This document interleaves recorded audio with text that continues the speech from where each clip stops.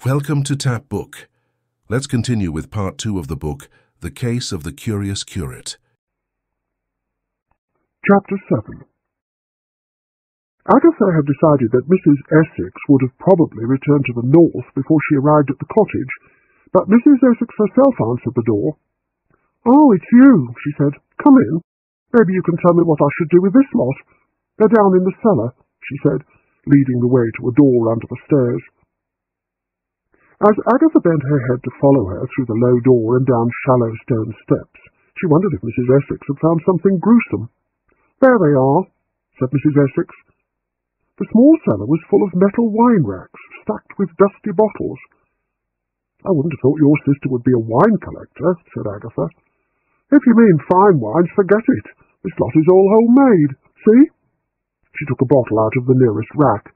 A faded white label with the inscription "Jalop's Brew" had been stuck on the greenish glass.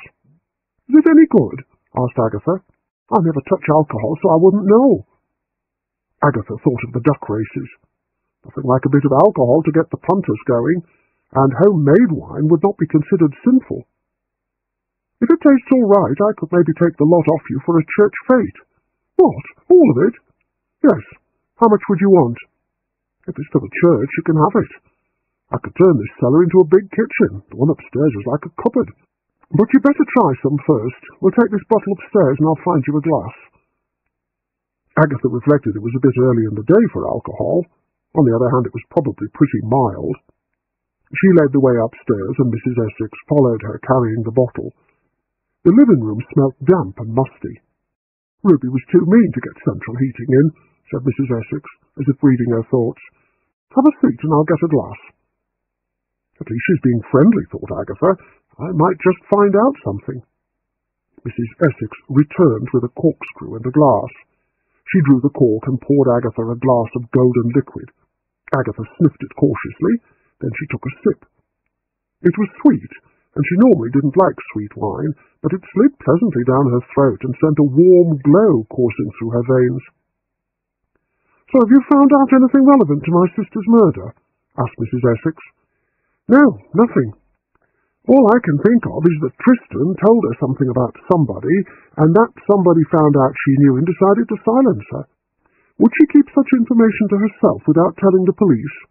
Agatha took another large gulp of the wine. "If she did know something, she might not realize how important it was. She liked secrets, and she liked power. Ruby wasn't a nice person. I know she's dead, but the fact is that she tormented the life out of me when we were growing up. I remember once—" Her voice went on, describing the iniquities of Ruby, while Agatha refilled her glass, enjoying the effect of the wine. It was as if all the golden warmth of summer was surging through her body. She realized Mrs. Essex was asking her a question. "I beg your pardon?" said Agatha dreamily. "I was asking how you pass your time in this village that seems so cut off." "Oh, there's the Ladies' Society. We're always arranging events to raise money for charity. Forgive me, but you don't look the type to enjoy that sort of thing. Are you married?"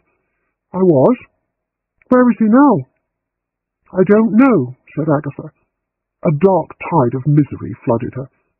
She told Mrs. Essex all about James, all about how he had pretended to be taking holy orders, while fat tears coursed down her cheeks. She went on to tell the bemused lady about her past, about her struggles, about her life, until she realized that somewhere in this sad tale Mrs. Essex had gone into the kitchen, taking the remains of the bottle of wine, and had replaced it with a steaming mug of coffee. "Drink that," said Mrs. Essex. "You must forgive me for saying so, but you are drunk." Shock sobered Agatha somewhat. "I'm sorry," she said. "I don't know what came over me." "Alcohol's what came over you. Looks as if that stuff's pretty lethal. Do you still want it?" "Oh, yes, I'll get John at the pub to collect it, and we can stack it somewhere in the church hall. I'll ask Mrs. Bloxby where it should be stored." Agatha rose unsteadily to her feet. "I'll just be on my way." Mrs. Essex scribbled something on a piece of paper and held it out. "That's my phone number. Give me a ring when they're coming to collect the wine." Agatha looked at her helplessly. "Sorry." "It's all right. I think you should go home and sleep it off." Agatha was sure the fresh air would restore her, but she had to walk home very slowly and carefully, as her legs were showing an alarming tendency to give way.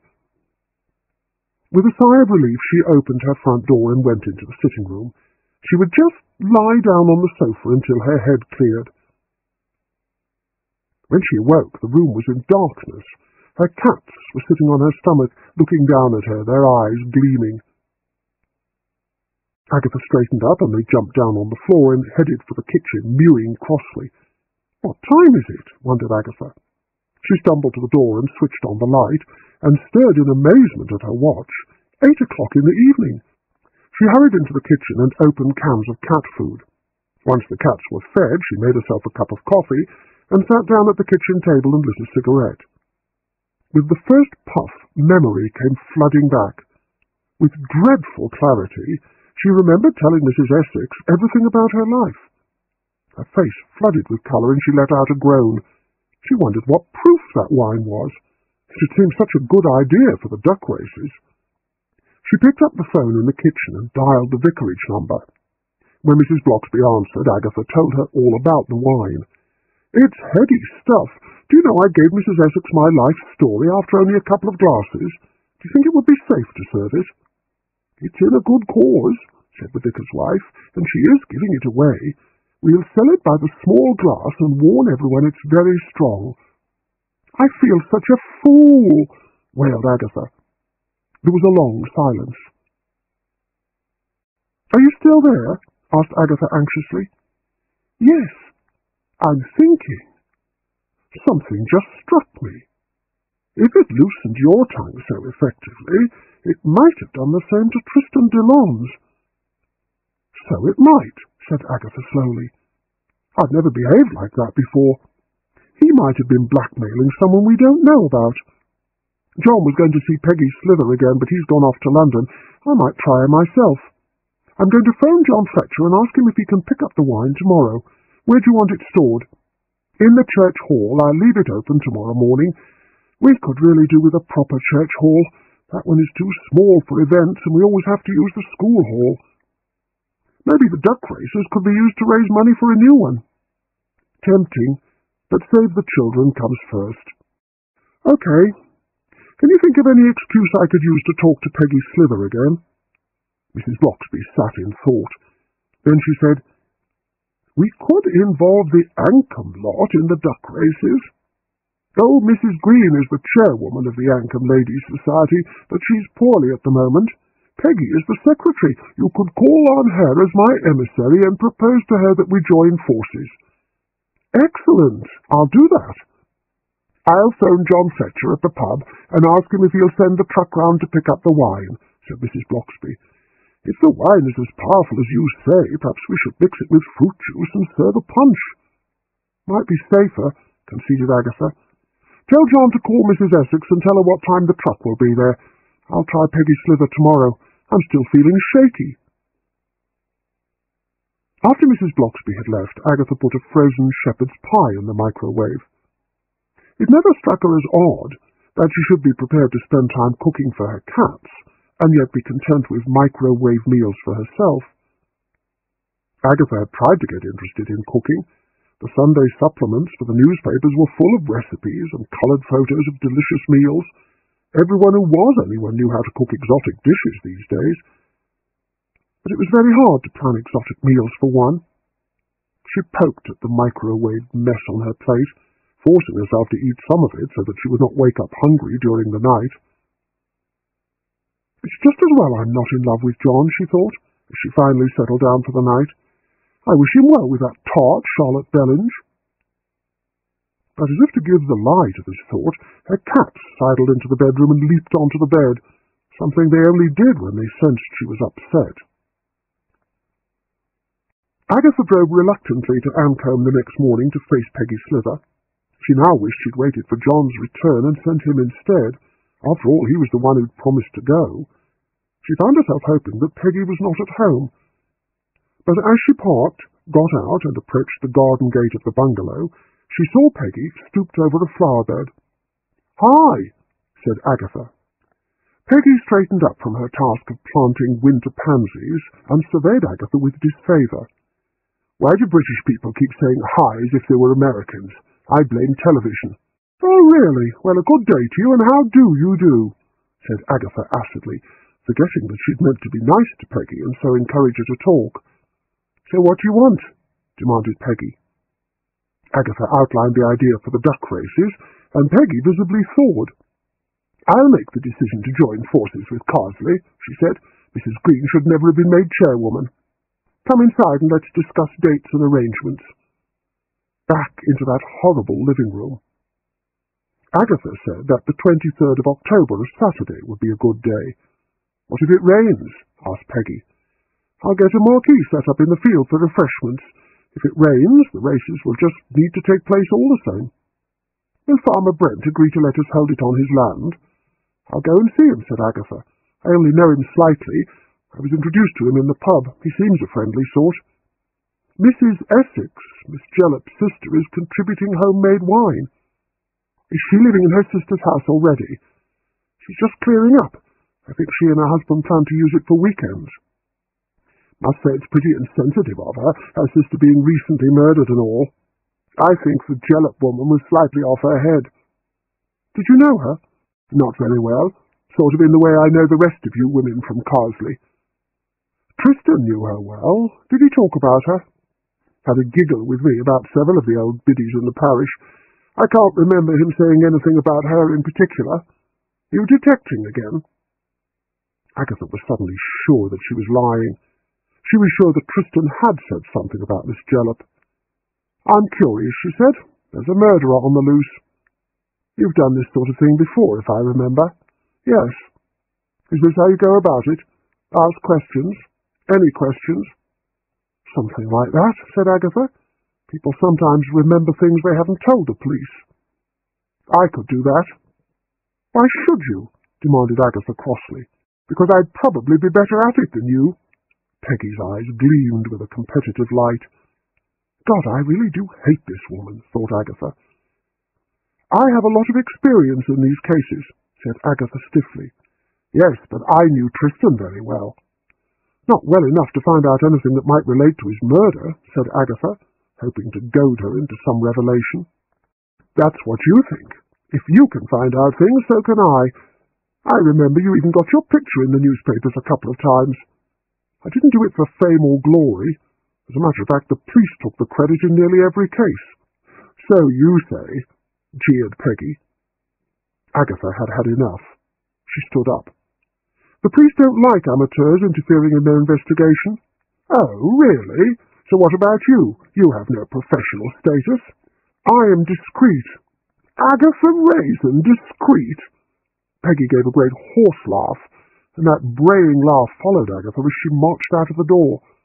She gave a fishing gnome a savage kick as she passed, and it tumbled into a small pool. I'll show her, muttered Agatha as she got into her car. But how? I'm at a dead end. Once home again, she sat down at her computer and began to type out everything she had learned.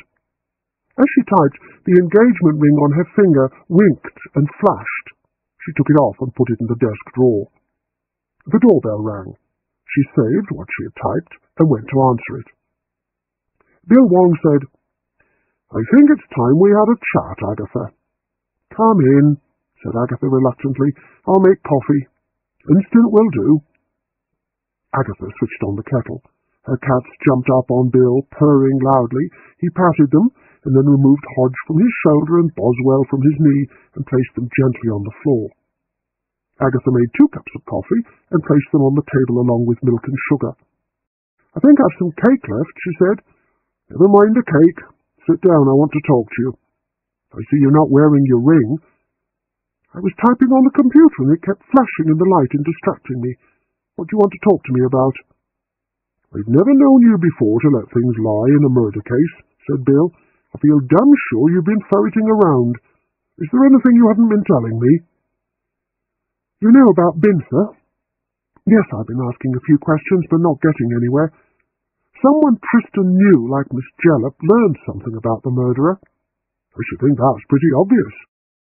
Unless it wasn't related. Unless maybe her sister bumped her off. Mrs. Essex has a cast-iron alibi.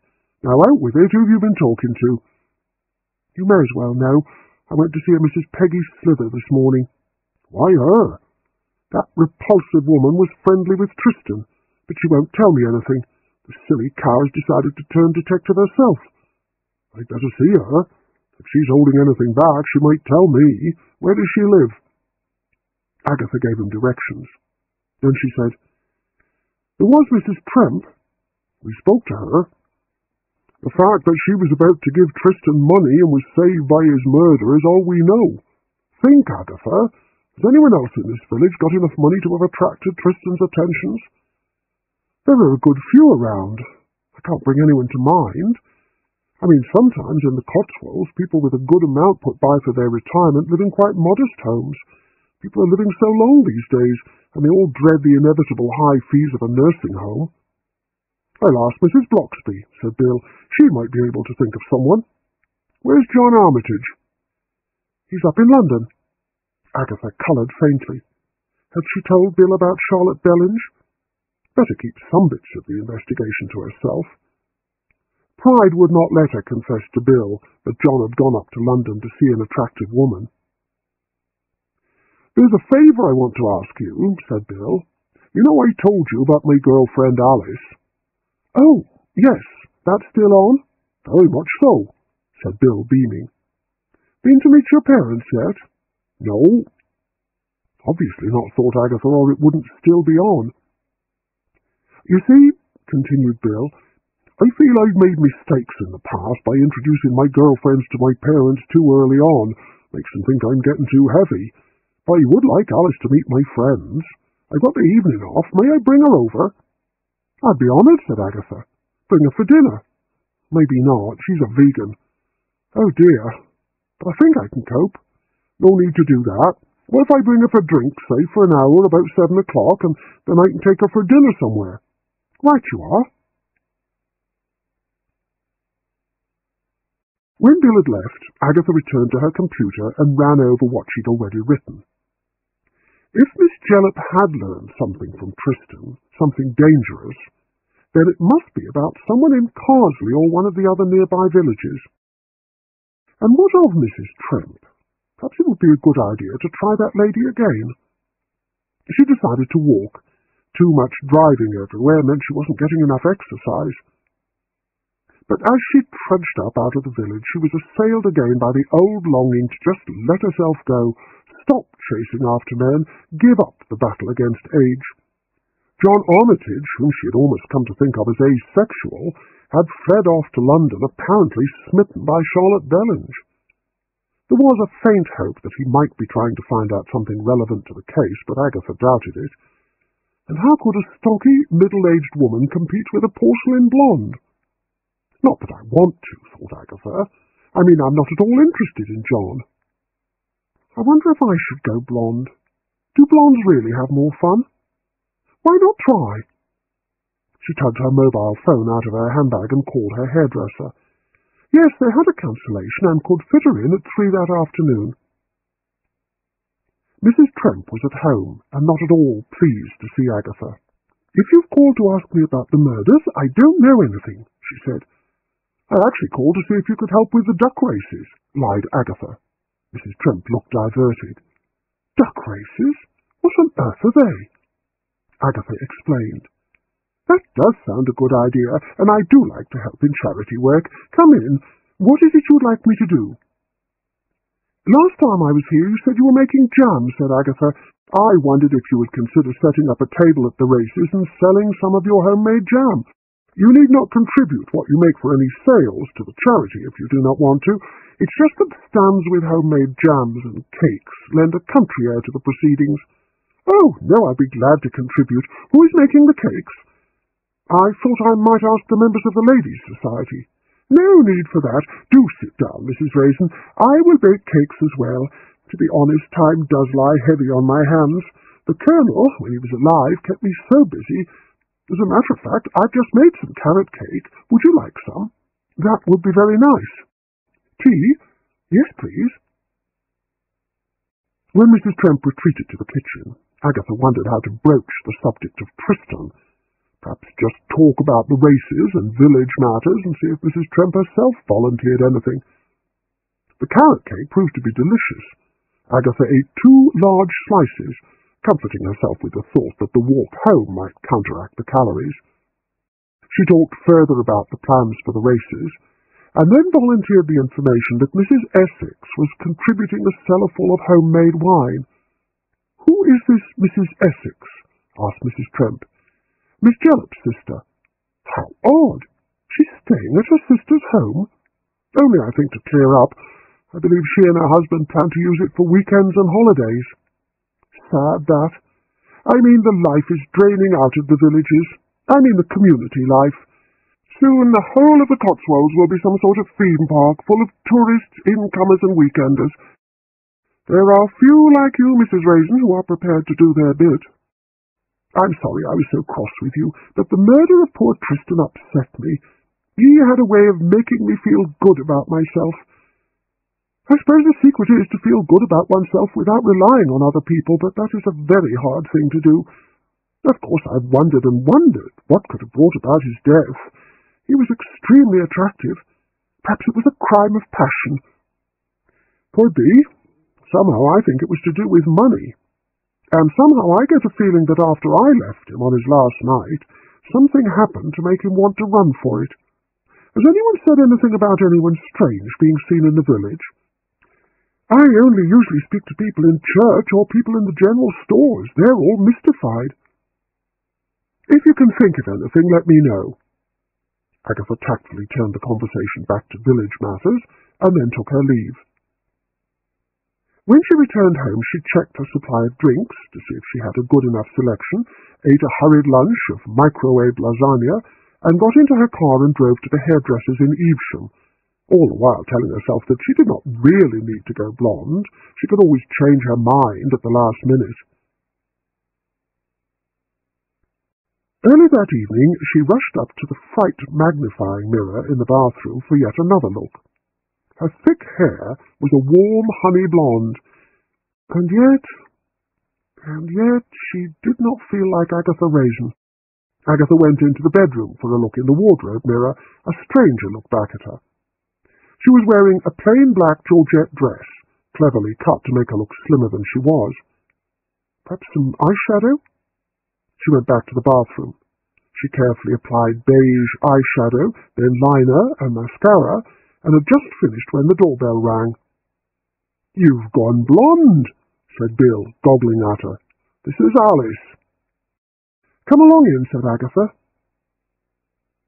As she led the way to the sitting room, she heard Alice mutter, "You said she was old," and then Bill's quiet rejoinder, "I said older than me." Agatha crossed to the drinks trolley. "What will you have, Alice? Rum and Coke?" "Oh dear," said Agatha, "I don't know if I've got any Coke." "Sherry will do if you've got that," said Alice. "I'll have a soft drink," said Bill. "Tonic water, that'll be fine." Agatha busied herself with the drinks, handed them round, and sat down opposite Alice and Bill, who were seated side by side on the sofa. It was the first occasion since their arrival that Agatha was able to get a good look at Alice. She had curly brown hair, wide eyes, and a pugnacious jaw. She had a generous bosom, a thick waist, and chubby legs. "Have you known Bill long?" asked Alice. She took Bill's hand in hers and held it firmly. "Ever since I came down here, Bill was my first friend." "Seems odd." Alice took a sip of her drink and wrinkled her nose. "I like sweet sherry," she said. "I don't have any of that. May I offer you something else?" "Don't bother. Just put this in a bigger glass and add some tonic water." "Oh dear," thought Agatha, but doing as requested. "What's odd?" she asked. "Well, I mean, Bill being young and you old." "We were not having an affair," said Agatha acidly. "Found out anything more about the case?" asked Bill hurriedly. Why, oh why, he wondered, did Agatha Raisin have to go blonde and put on a slinky dress? Agatha shook her head. She told them about the duck races. Alice laughed, a harsh and brittle sound. "Kid stuff."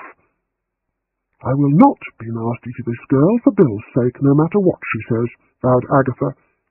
"Oh, it will be amusing, I assure you," she said lightly. How do you enjoy working in the bank, Alice? It's all right. Interesting customers? Some of them.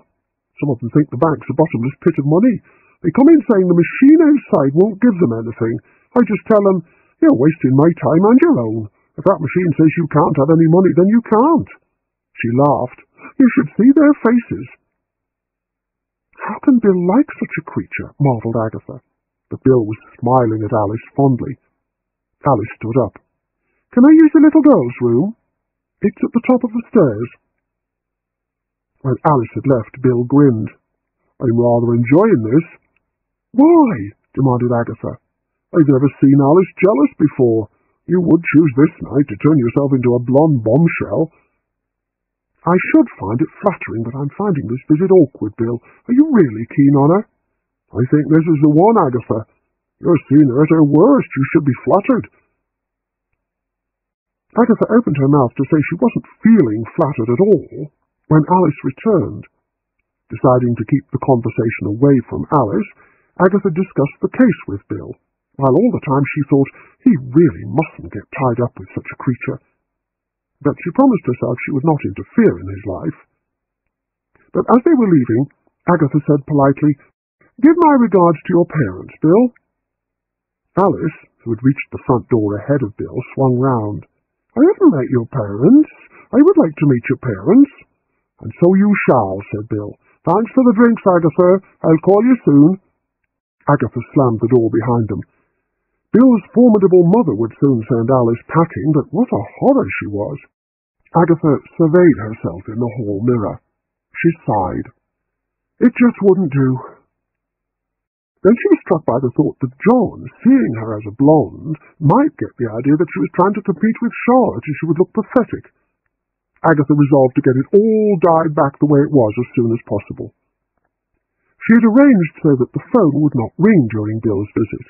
She picked up the receiver to put it back on the ringing tone and found she had a message. She dialed 1571 and waited. You have one message, said the carefully elocuted voice of British Telecom. To listen to your messages, please press 1. Agatha did that, and Peggy Slither's voice sounded. I'm streets ahead of you. You'll never guess what I found out. I'm just going to check a few more facts, and then I'm going to the police. Agatha saved the message.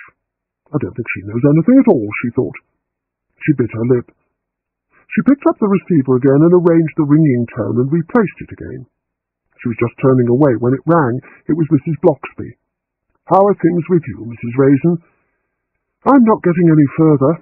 Oh, Bill was just round with his latest love, and she's horrible. Nasty, bullying sort of girl. Well, as you've pointed out before, they never last after a visit to his parents. He hasn't taken her to see them yet, but he's going to, so that should be the end of that. I gather from what you've told me that he usually favours nice, quiet girls. Maybe this one will be a match for his mother. No one, said Agatha with feeling, is a match for Bill's mother. Oh, there's something else. She told the vicar's wife about her visit to Peggy and the message she'd just received. There was a silence, and then Mrs. Bloxby said, I don't like this. I can't help remembering the time when Miss Jellop phoned me up. Do you think she could be in danger? I don't know. She did know Tristan pretty well. I tell you what, I'll phone her and see what she's up to. Probably just bragging. I'll let you know. Agatha rang off and looked up Peggy's number in the phone book and dialed. She got the engaged signal. She went into the kitchen and looked in the freezer for something to microwave. The cats wove their way around her ankles. You've been fed twice, complained Agatha. She picked out a packet of frozen steak and kidney pudding and put it in the microwave to defrost. She tried Peggy's number again, but it was still engaged. She returned to the kitchen and heated the steak and kidney pudding and shoveled the mess onto a plate. The cats sniffed the air and then slunk off uninterested. Agatha picked at her food with a fork. After she'd managed to eat most of it, she dialed Peggy's number. Still engaged. I'll drive along and see her, thought Agatha. She went upstairs and changed into a sweater, slacks and flat shoes. She tied a scarf over her hair because the more she looked at it, the more it began to seem too vulgar bright. The night was blustery with wind. The lilac tree at the gate dipped and swayed, sending leaves scurrying off down the lane. A tiny moon sailed in and out of the clouds above. Agatha looked ruefully at John's dark cottage.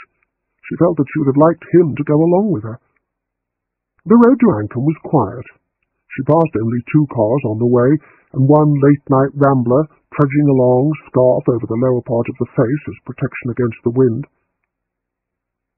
When Agatha parked outside Peggy's cottage and saw that all the lights were on and music was blaring out, she experienced a feeling of relief. Peggy was obviously entertaining. Still, thought Agatha, having come this far, I may as well see if she'll give me a hint of what she's found out. If I handle it properly, she may be tempted to brag. She walked up the garden path where plaster gnomes leered at her from the shrubbery. The village people were belting out YMCA. The door was standing slightly ajar. Agatha walked into the little hall. The music crashed about her ears, but she could not hear any voices. Suddenly frightened, she pushed open the door of the living room and reeled before the increased blast of noise.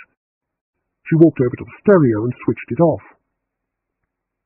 Now the silence, broken only by the sound of the peeing statue and the wind outside, was more frightening than the noise of the music. "Peggy!" croaked Agatha. She cleared her throat and shouted loudly, "Peggy!" Agatha looked longingly at the phone, which was in the shape of a shoe. "Call the police before you look any further," she told herself. But something impelled her to go out and across the hall and push open the kitchen door at the back. She fumbled inside the door for a light switch, and finding it, pressed it down. Fluorescent light blazed down on the kitchen, on the blood on the white walls, on the blood on the floor, and on the savagely cut body of Peggy Slither, lying by the back door. Agatha let out a whimper and stood with her hand to her mouth. She forced herself to kneel down by that terrible body and feel for a pulse. No life. No life at all. She rose and scrambled back to the living room and seized the phone and dialed the police. Then she went outside and leaned her head against the cold wall of the cottage. This book is continued on Disc 4. Disc 4. Chapter 8.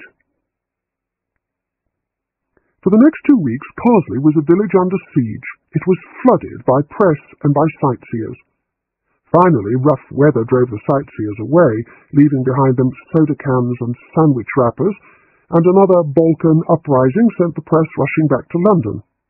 It was a relief to walk down the village streets without being accosted by reporters. The members of the Ladies' Society picked up all the rubbish left behind and bagged it. Even John Fletcher, landlord of the Red Lion, who had done a roaring trade, was glad to see the last of the press and the gawking public. John Armitage had returned from London as soon as he had heard the news of the latest murder. Agatha was once more restored to a brunette, having gone straight to the hairdresser's the day after the murder and right after signing her statement at police headquarters in Merchester. Only the dogged police were left, still going from house to house in Carsley and in the neighbouring villages, questioning everyone over and over again. The weapon with which Peggy had been so brutally murdered had never been found. Agatha had expected John to be a frequent caller to discuss the case, but he seemed quiet and withdrawn, saying he was behind with his writing and had to catch up. She herself had been frightened into inactivity, although she would not admit it to herself, such as Agatha Raisin hardly ever admitted to being frightened. She persuaded herself that 3 murders was just too much. Out there was a madman who should be left to the police. But she lost weight through nerves, waking up during the night at the slightest sound and picking at her food during the day. Mrs. Bloxby had given up urging Agatha to find the killer. "It really is not safe for you, Mrs. Raisin," she said.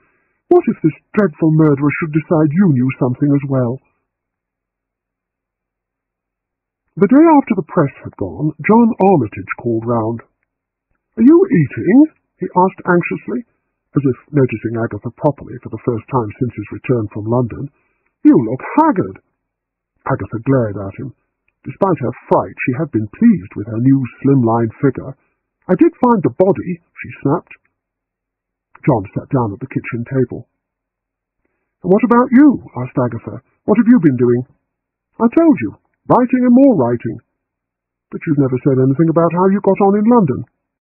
"There's nothing much to tell. I saw my publisher, I saw my agent, I saw my friends." "And you had at least one dinner with Charlotte Bellinge." "How did you know that?"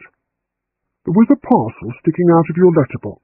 I opened your door to put it on the table and heard her dulcet tones on your answering machine." He coloured faintly. "I thought there might be a lead there, but there was nothing further to add. I did go back to see that vicar at New Cross, but he said he was busy and slammed the door in my face." "Don't you find that suspicious?"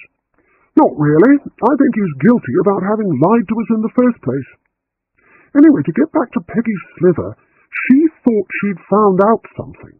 And you saw nothing around her home before you found the body? No sinister men? Nothing? Any cars on the road?" Agatha frowned in thought. "Two passed me going away from Ancombe, but don't ask me the colour or make. It was dark, and I didn't notice them in particular." Suddenly, in her mind's eye, she was driving towards Ancombe that evening. "The Rambler!" she exclaimed. "I forgot about the Rambler." "What Rambler?" "Did you tell the police?" "No, I forgot about him. The shock of finding Peggy lying in all that blood drove him right out of my head." "What was he like?" asked John eagerly. "I just got a glimpse. One of those dark woolly hats and a scarf over the lower part of his face. An anorak, a backpack, dark trousers." "A scarf over his face, and you didn't think that suspicious?" "There was a freezing wind that night. Oh, God, I'd better tell the police. They'll think me such a fool for forgetting." The doorbell rang.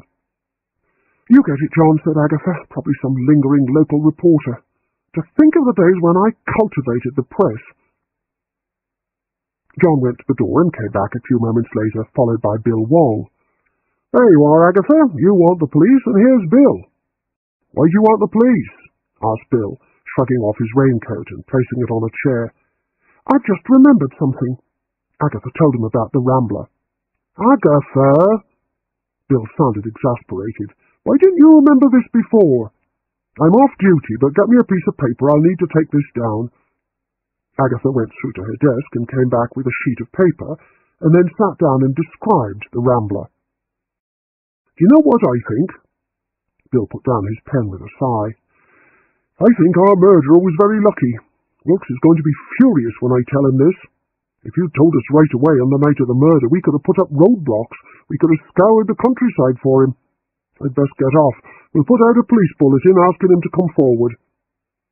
He got to his feet and put on his coat. "Where was Alf Bloxby on the evening of the murder?" asked John. "According to his wife, he was out on his rounds all evening. We've interviewed all the people he said he'd been to see, but it still leaves an hour unaccounted for." "Mrs. Bloxby never told me that." Agatha experienced a pang of unease. "What does the vicar say he was doing during that hour?" "He says he was just walking about. He says the whole business of Tristan's murder had upset him dreadfully, and he felt like taking a good walk before bedtime to clear his head." "Sounds reasonable," said Agatha. She followed him to the door. "Why did you call?" "Social visit." "How's Alice?" "She's fine." "Take her to see your parents?" "Yes, they loved her." "Oh, dear," thought Agatha. She saw him out and returned to the kitchen. "Why did you ask about Alf Bloxby?" she demanded. "I've been thinking. Just because we love Mrs. Bloxby doesn't mean we know anything about Alf. Do you?" "No, I don't know much, but I do know this. Such as Mrs. Bloxby would never, ever stay married to any man capable of murder. She might not know he was capable of murder. Rubbish. I mean, did she say anything to you about Alf being unable to account for an hour of his movements? He did account for them, but only his word, no witnesses. Let's go and see her." "All right, if it'll make you feel any better." "You're not wearing your ring." "Oh, that, I've forgotten about it. Do you want me to put it on?" "May as well maintain the fiction. We don't need to maintain it in front of Mrs. Bloxby, but we do in front of other people," said John. Agatha went through to her desk and fished out the ring and put it on her finger. It felt loose. Good heavens, she thought, I'm even losing weight on my fingers. Leaves wheeled and whirled about them as they walked to the vicarage. To Agatha, the village no longer felt like a safe haven. She felt there was menace lurking around every corner. She longed for a cigarette, and remembered the days when one never, ever smoked in the street. Now the street was about the only place outside one's own home where one could smoke. Mrs. Bloxby opened the door to them. "Come in quietly," she said. "Alf is resting." They followed her into the vicarage sitting-room. Agatha and Mrs. Bloxby surveyed each other. Mrs. Bloxby noticed that Agatha was considerably thinner, and Agatha noticed that Mrs. Bloxby's usually mild eyes held a haunted look. They had talked since the murder, but only briefly. Agatha told her about the Rambler, and Mrs. Bloxby clasped her hands as if in prayer. "If only you had remembered this earlier, Mrs. Raisin." "They're putting out a bulletin asking him to come forward," said John. "If he's innocent, he will." "I've been thinking about Ramblers," said Agatha. "I mean, one never really notices them." "Not groups of Ramblers," commented Mrs. Bloxby with a certain edge in her voice, "but one, on his own, at night." I know," mourned Agatha, "but the horror of Peggy's murder drove it right out of my mind until today." "Bill was round this morning," said John. "He says there's a whole hour your husband can't account for." "Most of us have whole hours in our lives we can't account for," said Mrs. Bloxby. "It's just unlucky for Alf. His hour should have happened on the evening Peggy was murdered. All this is wearing my husband down. I could do without your suspicions being added to our worries, Mr. Armitage." "I didn't—" "Yes, you did," interrupted Mrs. Bloxby. She rounded on Agatha. "I thought you'd given up investigating." "I had," said Agatha, silently cursing John.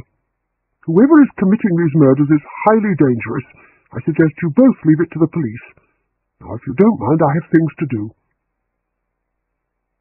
They both left the vicarage, Agatha furious with John. "I never should have gone along with you," she said. "Mrs. Bloxby is my best friend." "Never mind. It's lunchtime and you look a ghost of your former self. We'll go to the pub and have something." Agatha was about to say pettishly that she didn't want to go with him, but realized she was reluctant to be on her own. "All right," she said ungraciously, "but I don't want much." In the pub they both ordered shepherd's pie. Although there were quite a few regulars at the bar, there wasn't much conversation. The murders had poisoned the atmosphere. Agatha surprised herself by eating all the food on her plate. She decided it was time she went in for some decent home cooking instead of microwave meals. When they'd finished, she looked curiously at John. "You're strangely reticent about Charlotte Bellinge." "If I had anything relating to the case to tell you, Agatha, I would. I don't think you went to see her because you thought she had anything to add. I think you're smitten with her." "She is a very attractive woman, but no, I am not smitten with her." "So she rejected your advances? Don't be cheeky, Agatha. We're only pretending to be engaged. You have no right to question me on my personal life." This was indeed true, but for some reason Agatha did not want to be reminded of it. "So you told me briefly before that you'd been to see Mrs. Essex and Mrs. Tremp. Nothing there, I gathered?" "No, except the wine." "What wine?"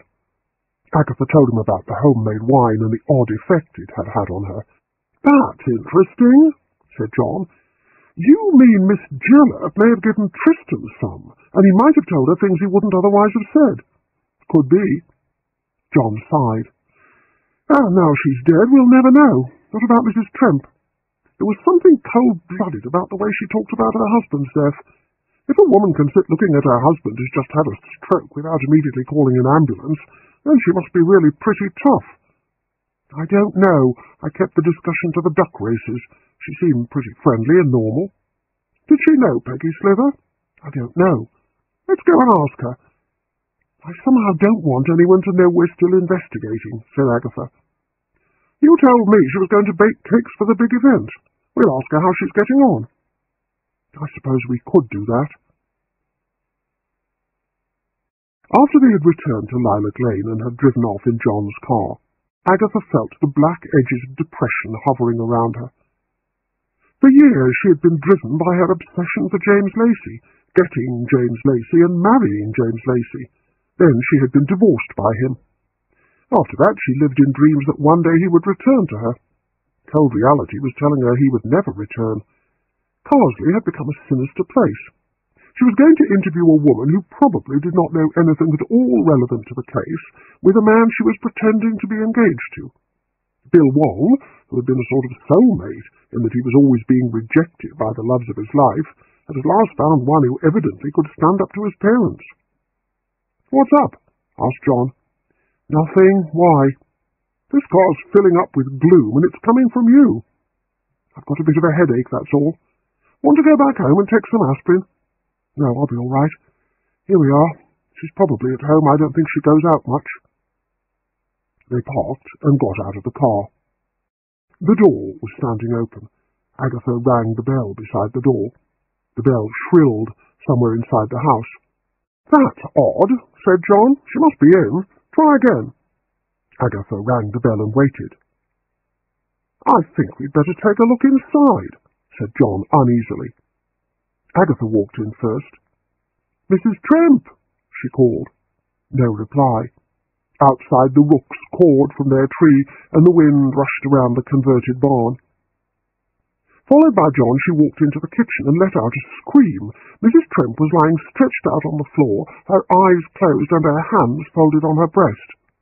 "See if she's alive," said John, tugging a mobile phone out of his pocket. "I'll call the police." Mrs. Tremp opened her eyes at that moment and struggled to her feet. "It is my meditation hour," she said crossly. "I do not like to be disturbed. I hoped you would go away." She smoothed down her tweed skirt with her hands. "What do you want?" Agatha sank down onto a kitchen chair.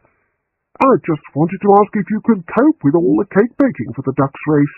"Of course," said Mrs. Tremp. "I would have told you if I could not. How are the arrangements going?" "I'm on my way to see Farmer Brent," said Agatha. "You mean you haven't got permission from him yet? You'd better hurry up. It's only 3 weeks to the races." "Isn't it terrible about Peggy Slither?" said John. "Oh, her." Mrs. Tremp gave a disdainful sniff. "Probably her ex-husband. He was furious at having to pay out so much after the divorce proceedings." "Did you know her?" asked Agatha. "Tristan took me over to meet her once. Disgusting, vulgar woman." "I gather Tristan was friendly with her." "She was so rude to me that Tristan assured me he would have nothing more to do with her." "And you haven't heard from her since?" "Why should I? Such as Mrs. Slither and such as myself have absolutely nothing in common. Now, I do have things to do. I suggest you get Mr. Brent's permission as soon as possible."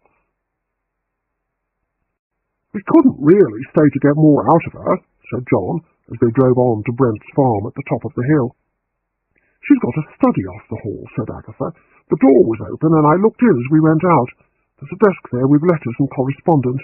I'd love to have a look at them. I think she's hiding something. I wonder if Tristan ever wrote to her." "Why should he?" asked John. "I mean, he was in the same village." "Still, I wouldn't mind having a look. Maybe she wrote to someone about him." "Then the someone will have the letter, not Mrs. Tremp." "There was a computer on the desk. Maybe she's got letters logged in it. The days when it was considered bad manners to type a letter to a friend have long gone. I don't know how you're ever going to have a chance to look at them." "Maybe. I wonder if she locks her door at night." "Meaning," said John, "you plan to creep in one night and have a look? Don't be silly. There'd be all hell to pay if you were caught." "Is that the entrance to Brent's farm on the left?" "Yes, let's hope he's at home. I don't feel like trekking over muddy fields looking for him." To her relief, Mark Brent opened the door to them himself. "I was just about to have a cup of tea," he said. He was a tall, thin man with long arms and stooped shoulders. His thick hair was grey, and his long face burnt red by working outdoors. "The wife's off visiting her sister," he said.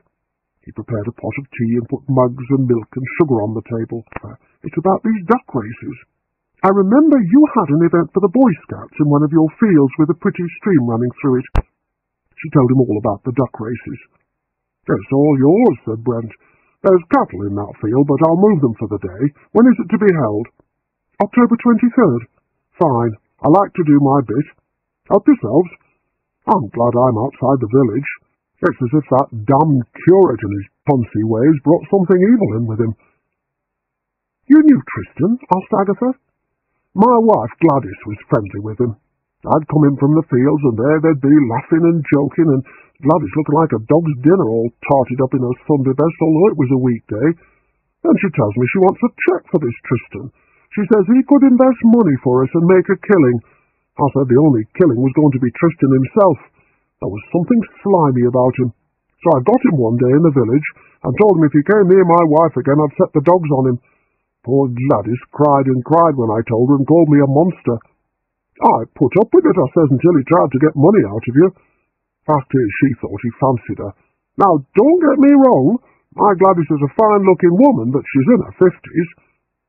He looked at Agatha. Didn't have you fooled as well, did he, Mrs. Raisin? I heard how you had dinner with him the night he was murdered. No, said Agatha. He did suggest investing money for me, but I refused. And I hear you pair are engaged. That's right, said Agatha. How did you hear that? All over the village it is. Good on you. I wish you both well. You'll be getting married in the church. Nothing like a good old-fashioned village wedding. You didn't threaten to kill Tristan, asked John. Did I stick a knife in him? No, that's not my way. A telling off was enough. I didn't mean... I know what you meant, said the farmer with unimpaired good humour. Our Mrs. Raisin here has made a name for herself as a detective. Seems as if you're well suited. I found Peggy Slither, said Agatha. On the road to Ancombe I noticed this rambler. I've only just remembered and told the police. You didn't at any time see anyone strange about the village? Not on the days of the murders. We're not a tourist place like Broadway. We get these chaps selling kitchen stuff round the doors. Then there are women from the Red Cross, and the lifeboat people come round collecting. Ramblers, of course. Few outsiders at the bed and breakfast places, but I gather the police have checked them all out. I think all of us have had the police round asking questions 3 or 4 times. But I'll tell you this, Mrs. Raisin. His voice became hard. Whoever is doing these here murders is a dangerous man. I think you should sit this one out and leave it to the police. Don't want you getting hurt. Sounds like a threat, said John. Just a bit of sensible advice. Now I'd best get out there. There's fencing to be repaired. I think that was a threat, said Agatha as they drove off. I don't know. Seems a straightforward enough man to me. Agatha sighed. Well, I'd better throw myself into the publicity for these duck races. I'll be round at Mrs. Bloxby's if you want me. Right. I'll get on with some more writing. Agatha spent the afternoon discussing arrangements such as the hiring of a marquee with Mrs. Bloxby and phoning up local papers, arranging advertisements for the duck races to go in and also for free publicity. But once a public relations officer, always a public relations officer.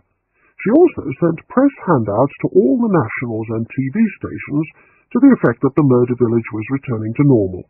Might get a few of them down from London. It was only that evening that her thoughts turned to Mrs. Tremp's desk. No one in the village would leave their doors open at night after 3 murders, but country people often left a spare key in the gutter, or under the doormat, or in a flower pot. Had Agatha not felt the black edges of depression returning, she would never have decided to try to break into Mrs. Tremp's home. But action, and thoughts of action, kept the depression at bay. She set her alarm for 2 in the morning, but she was so restless that she only fell asleep at 12:30 and woke at the alarm's shrill sound feeling groggy. She dressed in dark clothes and decided to walk. Thank goodness Mrs. Tremp doesn't keep a dog, she thought, as she finally reached the converted barn. The guttering was too high up for anyone to reach, and there was no doormat or flower pot. Frustrated and not wanting to turn back now she'd come so far, she walked round the side of the house.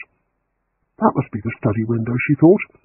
Easy to break a pane of glass and release the catch, but that would mean Mrs. Tremp might hear the noise. Shining the light of a pencil torch at the ground to make sure she did not trip over anything, she made her way round to the back of the house. At the back there was a trap door in the ground with coal dust around it. She eased back the bolt and lifted the trap door and looked down. Coal had been delivered recently and glittered with reptilian blackness in the faint beam of her torch. She eased herself down onto the top of the pile. The coal began to slide under her feet. She reached upwards, trying to catch the top of the trapdoor, but she was descending too fast, crashing down among rumbling lumps of coal to finally land at the bottom of the cellar. She lay there, her heart thumping. She'd lost her torch, but there was faint light from the open trapdoor. She crawled to her feet, feeling bruised. She could dimly make out a stone staircase. Agatha was just creeping towards it when she heard from above someone running down the stairs, and then a key being turned in the cellar door. Then she heard the front door of the house opening, and footsteps hurrying round the side of the house. Agatha scrambled away from the coal and into a corner piled with old suitcases and boxes. Mrs. Tremp's voice said triumphantly, "Got you! You can wait in there until the police come." She slammed down the trapdoor, and Agatha could hear her shooting the bolt across. Agatha felt her way across the floor on her hands and knees, with the mad idea of trying to climb up the coal stack and force the trapdoor. Her hand touched her lost torch, and she grabbed it eagerly. No, she could not force the trapdoor. She must hide somewhere the police would not find her. The beam of the torch lit on a rusty suit of armour covered in coal dust. In a mad panic, Agatha hauled the suit upright. It was unusually light, probably a replica. She lifted off the helmet and headpiece. Standing on one of the old suitcases, and putting the legs of the suit at an angle, she eased herself into them. She put on the breastplate and fastened it with the leather straps at the back. Then she put on the gauntlets and lifted the headpiece over her head, and with a trembling hand forced the rusty visor down, shuffled off into the corner, and stood there. It was then she realised that because of the murders, it wouldn't be one local policeman from Morton-in-Marsh who would arrive, but probably the whole squad from Merchester. She stood there trembling with cold and fright, until she heard the wail of police sirens drawing closer and closer. Then Mrs. Tremp's voice, shrill with excitement. "I've got him locked in the cellar! He can't get out!" The cellar door opened. The light was switched on. There was a light switch at the top of the stairs, thought Agatha, but Mrs. Tremp had sounded the alarm before I could have reached it. Bill Wong was there with Wilkes. 4 policemen were systematically going through the cellar, turning over boxes, raking over the coal. Coal dust rose in the air. Agatha prayed she would not sneeze. And then Bill Wong walked over to the suit of armour which encased the trembling Agatha. He raised the visor. A pair of terrified, bear-like eyes stared back at him. Bill slammed down the visor. "Nothing here," he said. After the search was over, Agatha could hear Wilkes complaining that everyone around was getting hysterical, and that Mrs. Tremp had probably left the trap door open herself, or the coalman had. She'd said a load of coal had been delivered only that day. The coal must have shifted and tumbled down in the night. At last, Agatha was left alone. She lifted off the visor, took off the gauntlets and headpiece, and lay against a pile of boxes and eased out of the armoured legs. The house was silent again. She crept up the cellar stairs and tried the door. It was unlocked. Agatha walked through a laundry room and then into the hall. All she wanted to do now was escape. She tiptoed to the front door and gently unlocked it and slid back the bolt. Mrs. Tremp would just have to think that in all the excitement she'd forgotten to lock the door. She hurried down the hill, keeping to the shadow of the trees. She let out a sob of relief when she turned into Lilac Lane. She reached her cottage door and put her key in the lock.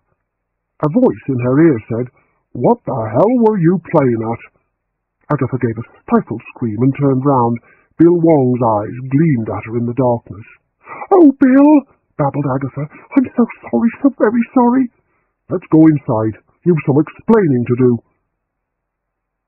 In the fluorescent light of the kitchen, Agatha was a sorry sight. She was black with coal dust. "I'd let you clean yourself up first," said Bill, "but I'm in a hurry."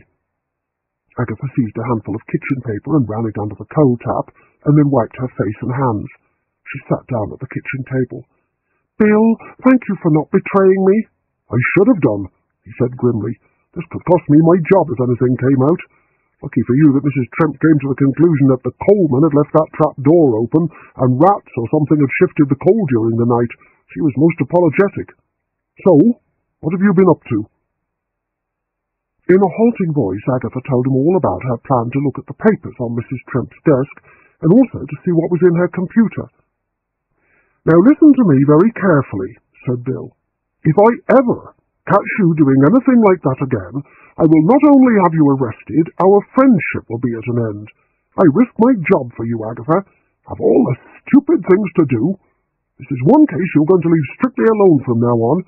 If you do hear of anything relevant to the case, then you are to tell me immediately. I'm going to get some sleep with what is left of the night." "Any news of the Rambler?" "Lucky for you there is. He walked into police headquarters around 7 o'clock this evening. Yesterday evening. Respectable computer nerd, member of a rambling society, said he liked night walking on his own occasionally. No record." "Why, lucky for me. If no one had turned up, it would have looked as if that faulty memory of yours had lost us the chance of getting the killer. Before I go, why Mrs. Tremp? Did she say something you aren't telling me about?" "John and I saw her earlier in the day. Tristan had taken her once to meet Peggy Slither. There's something not quite right about Mrs. Tremp. When her husband had his fatal stroke, she sat watching him for a bit before calling the ambulance. She seemed to be, gleeful that he was dead." "And that's all you had to go on?" "I know it sounds silly, but I've had good hunches before." "Agatha, for the last time, leave it alone." "Okay," said Agatha wearily. She saw him to the door. "Give my regards to Alice." His tired face lit up. "Thanks, I will." Agatha shut and locked the door behind him and set the burglar alarm. Then she crawled wearily up the stairs and stripped off her dirty clothes and threw them in the laundry basket before taking a shower and scrubbing off all the coal dust. Her last thought before she fell asleep was that she was actually relieved she could leave this messy and dreadful case alone. Next day Agatha went to a printer's, where she got a flyer she'd run off on her computer enlarged.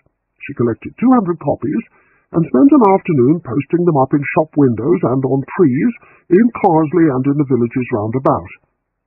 When she returned home, John rang and said he'd be round in a few minutes. "I've been thinking," he said as he walked in, "that perhaps we've been neglecting the London end. We never found out who beat Tristan up in New Cross." "Forget it," said Agatha. "I've been told in no uncertain terms to keep away from everything and anything to do with the case.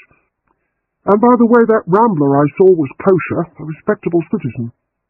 "Why are you warned off? What's been happening?" "I may as well tell you." Agatha described the events of the night. John was hardly able to hear the rest of her story. He was laughing so hard. "You are an idiot," he said finally.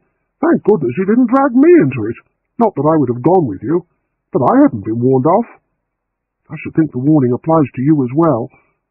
So you're just giving up? Have you ever given up before?" "No, but I've never been at such a dead end before. I tell you, John, I'm going to concentrate on these duck races and make it all a success for Mrs. Bloxby, and then find something safe and pleasant to do with my time." "Like what?" "I'll think of something." "I think I'll go back up to London," said John, "and see what I can find out. Want to come with me?" Agatha shook her head. "I've given up." Chapter 9. The day of the duck races was fine. Hazy sunshine gilded the countryside. Agatha was there early to supervise the arrangements. John had said he would join her later. Miss Sims was to sell programmes at the field gate. 6 races were to be run. The entrance fee was £1, but as Agatha had put a sign up on the main road saying free drinks, she was sure that the entrance charge would not deter the crowd. The free drinks were to be fruit punch laced with Miss Jellop's wine. The bottles of wine could be bought for £3 each. The ducks, for anyone wanting to take part in the race, were to be sold for £2 each. One of Miss Sims's ex-lovers, a bookie, had volunteered to take the racing bets. Agatha had donated small engraved silver cups to be given to the winner of each race. Agatha was glad the day was warm, because the 3 men who had volunteered to start the duck races would have to stand in the stream in their bare feet to lift the restraining plank across the stream which held the ducks at the starting line. Agatha was glad she trusted the weather report and had cancelled the marquee. The day looked set fair without a breath of wind. The sun sparkled on the rushing stream and shone on the red and yellow leaves of the trees bordering the field. Some of the local farmers, along with Farmer Brent, had set up tables to sell meat and local vegetables. Mrs. Tremp had 2 tables, one with homemade jam and the other with cakes.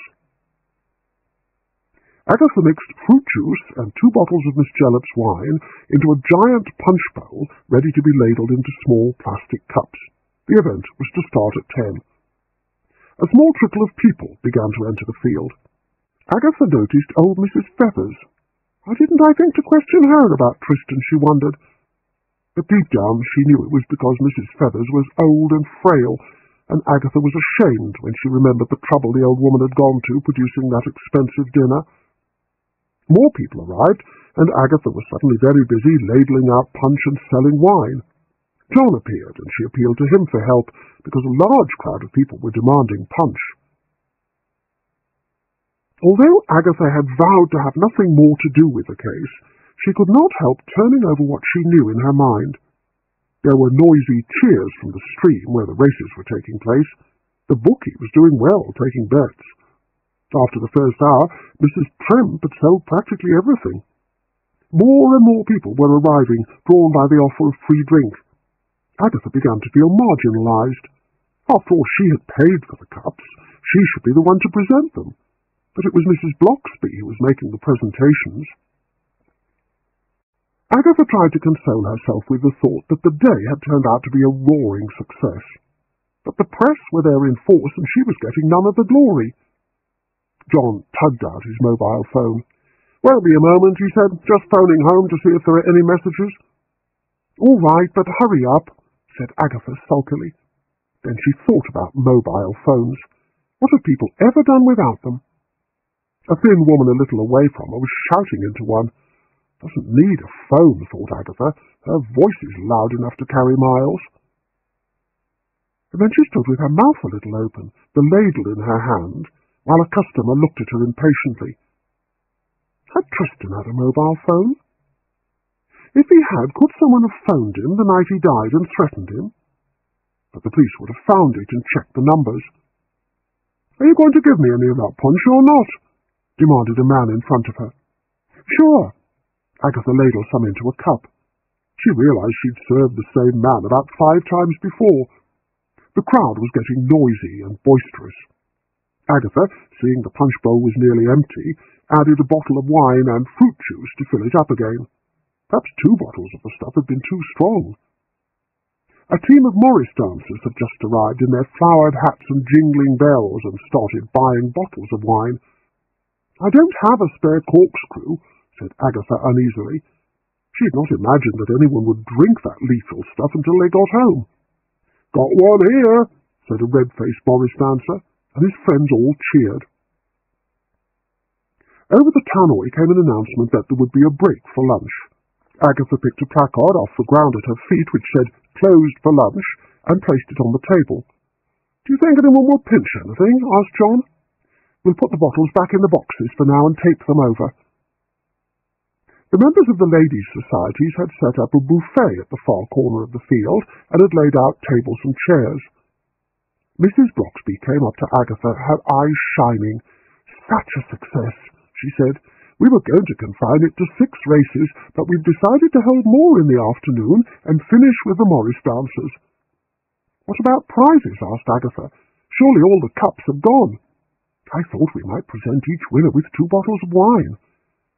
"Good idea," said Agatha, in a flat voice, because she still thought that she should have been the one to present the prizes. "And seeing as the organisation has been largely done by you, Mrs. Raisin, I thought it would be nice if you could address the crowd at the end." Agatha brightened visibly. When Mrs. Bloxby had left, John said, "What now? Do we go over there and fight for something to eat?" "I wonder if you could get me a plate of something, John. I want to speak to Mrs. Feathers." "What about?" he demanded sharply. "I thought you'd given up." "Just one question. I'll tell you later." Agatha began to search. Mrs. Feathers was not with the lunch crowd, nor among the people still crowding in front of the farmers' stalls, Agatha being the only one who had packed up for lunch. and then she saw her grey hair bobbing along in the direction of the gate. She ran after her, shouting, "Mrs. Feathers!" The old lady turned around slowly, blinking in the sunlight. "Oh, it's you, Mrs. Raisin. Lovely day." "Yes, it is. We're very lucky." "Mrs. Feathers, did Tristan have a mobile phone?" "I was sure he had, but I must have been mistaken. He always used mine." "What makes you think he had one?" "I went into his flat one day when I thought he was out to change the bed linen, but he was in and he was using a mobile phone. He put it away quickly when he saw me. Later, when he came down to use the phone, I asked him why he didn't use his own phone, and he said it had been a friend's and he'd returned it. It was a terrible business, that murder. It really shook me up." "And Tristan never at any time said anything that you might think would give the police a clue to his murder?" "Oh, no, they've asked me and asked me. Dear Tristan, he said I was like a mother to him." "I'm sure you were," said Agatha. "When's the funeral?" "That took place some time ago. A cousin arranged it." "Drat," thought Agatha. "I'd forgotten all about the funeral. But what good would that have done me?" "Do you have a name and address for this cousin?" "Reckon as how you'll need to ask the police, my dear. They took away all his stuff, and then I think they sent it on to the cousin." Agatha thanked her, and was about to turn away when she saw Bill and Alice just paying their entrance fees. "Bill," said Agatha, approaching him, "could I have a word?" "What about?" demanded Alice. Agatha looked at Bill pleadingly. "It's a police matter." "All right. Alice, go and see if there's anything at the stall that Mother would like." Alice shot Agatha a venomous look and trudged off. Agatha told Bill about the mobile phone. "Good work," he said. "I'll get them onto it. They can check all the mobile phone companies and see which one he was registered with. But I thought I told you to stop investigating." "It just came up in conversation with Mrs. Feathers," said Agatha. "Oh, here's your beloved back again." "I want a drink," said Alice, "but that stall is closed." God forgive me for what I'm about to do, thought Agatha. "I'll get you a drink, Alice." She went to her stall and drew the cork on a bottle of homemade wine, while Bill had pulled out his mobile and was phoning headquarters. She picked up one of the large tumblers she'd kept for people who only wanted fruit juice and filled it up. "I'd tell Bill that's just punch," said Agatha. "It's pretty strong stuff." "I can drink any man under the table," sneered Alice. She went back to join Bill. John came back with a plate of ham and salad, which he handed to Agatha. "Thanks," she said. "What's going on?" asked John. "When I was queuing up, I saw you talking to Bill, and he looked very serious." Agatha told him about the mobile phone. "That might be something," said John. "Say he had his phone beside the bed. Someone phones him after you left and frightens him. He decides to make a run for it, but first of all he thinks he'll take that money out of the church box. Whoever threatened him is watching the house, follows into the vicar's study and stabs him." "Could be. Oh, they're starting up again, and I haven't had time to eat." "You go ahead. I'll cope with the first lot, and then you can take over so that I can eat something." Agatha walked over towards the duck races, carrying her plate. People were cheering on the ducks, bets were being laid, the little yellow plastic ducks were bobbing down the stream, occasionally swirling round in the eddies. Agatha found it too difficult to eat with just one plastic fork, so she headed for the lunch tables and found a chair. A little way away from her, the Morris men were downing glasses of Miss Jellop's wine, their faces flushed and their voices loud. "Mrs. Raisin? It is Agatha Raisin, isn't it?" Agatha looked up. A pretty young woman was standing over her, holding a child by the hand. With a wrench of memory, Agatha said, "Bunty, how are you?" The woman seated next to Agatha moved away, and Bunty sat down and put the child on her knee. Bunty had been Agatha's last secretary before she retired. "Is that yours?"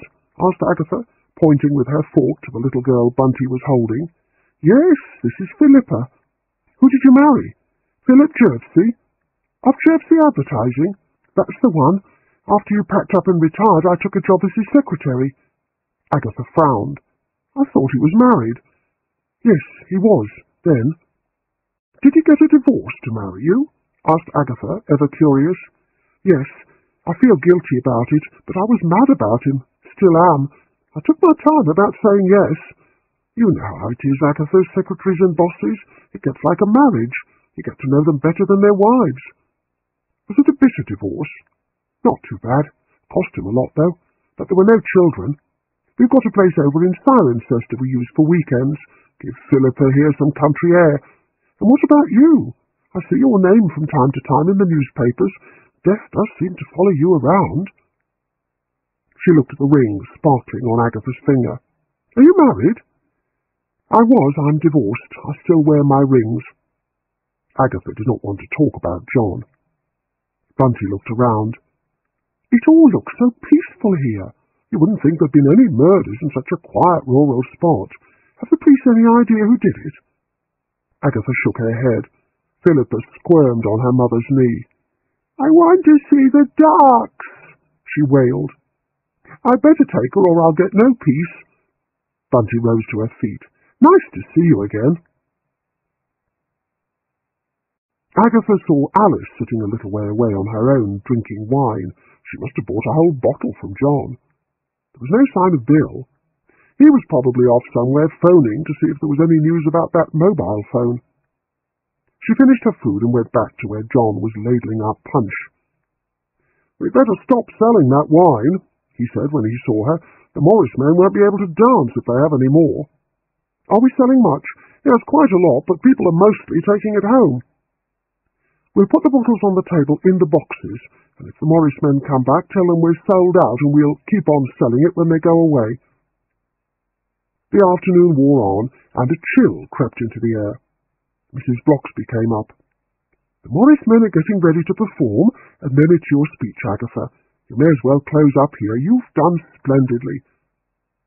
Agatha thankfully put a closed sign on the table, and she and John put the remaining plastic cups in a box.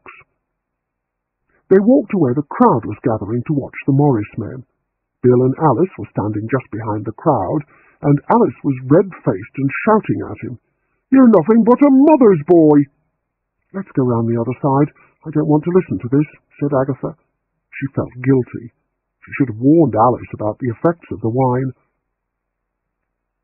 They found a space where they could watch the Morris men. Alf Bloxby's voice sounded over the crowd. We will now see a performance of the stick dance by the Merchester Morris men. Morris dancing is one of the characteristic folk dances of England. We do not know its origins, although we know it was derived from agrarian traditions of fertility rites and celebrations at sowing and at harvest time. A Morris man fell over and lay on the grass. Though well known during Shakespeare's time, continued the vicar, it almost died out during the Industrial Revolution, but has now thankfully been revived. You will enjoy the colourful sight of the dancers with their bells and waving hankies, dancing to tunes played on the fiddle, pipe and tabor and melodeon. Over to you, boys. The Morris man who had fallen over was dragged to his feet, and he stood there blinking in the fading sunlight. A tape was put into a player, and the jingly, jaunty tune of Morris music sounded out. The dancers, with flowers in their hats and silver bells at their knees, clutched their sticks and faced each other. They were supposed to bang their crossed sticks as they met in the dance, but two of them missed and hit their opposite number a thwack. You did that a purpose, Fred, yelled one, and seizing his stick brought it down on the unfortunate Fred's head. Soon the dance had degenerated into a rumble. Alf Bloxby tried to separate the warring dancers, but was thrust aside with cries of, Get away, you murderer! The vicar, his face flaming, looked around for help, shouting to the crowd to stop laughing and do something. Police! Shouted Bill Wong. Alf switched off the music. The dancers stopped hitting each other and stood there sheepishly. Bill shouted to the crowd, All of you, go home! Show's over. The crowd began to stream off towards the gate. My speech! Wailed Agatha. Too late, said John. We'd better get back and start loading up the rest of the wine and stuff.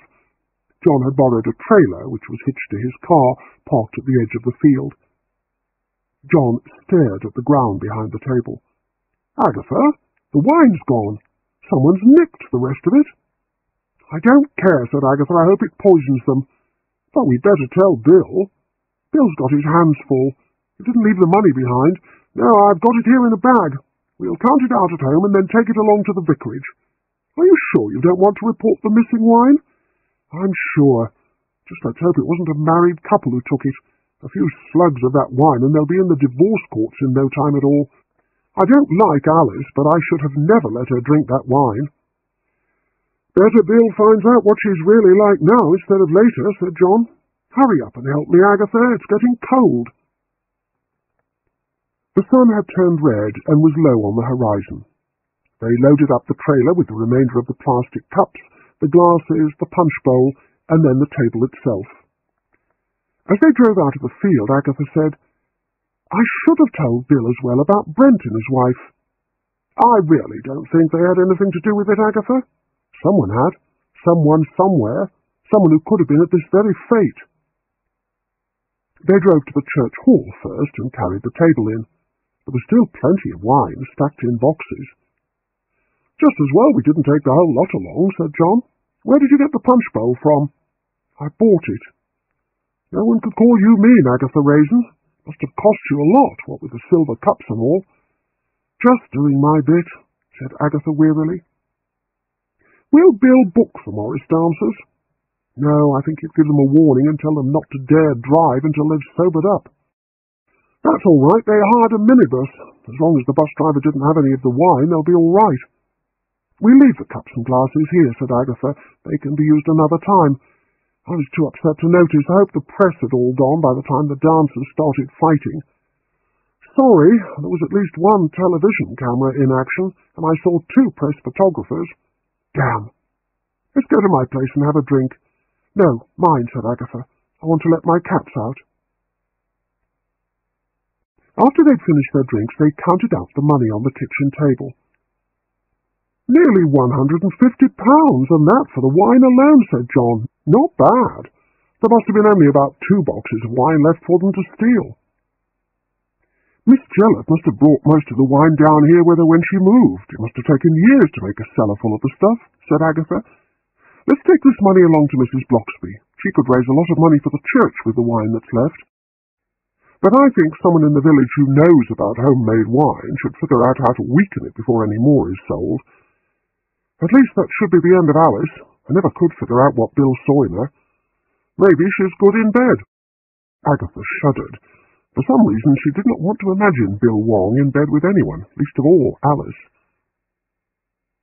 Mrs. Bloxby welcomed them at the vicarage and took the bag of money from John. "I'll give this to Alf. He's in his study counting out the takings.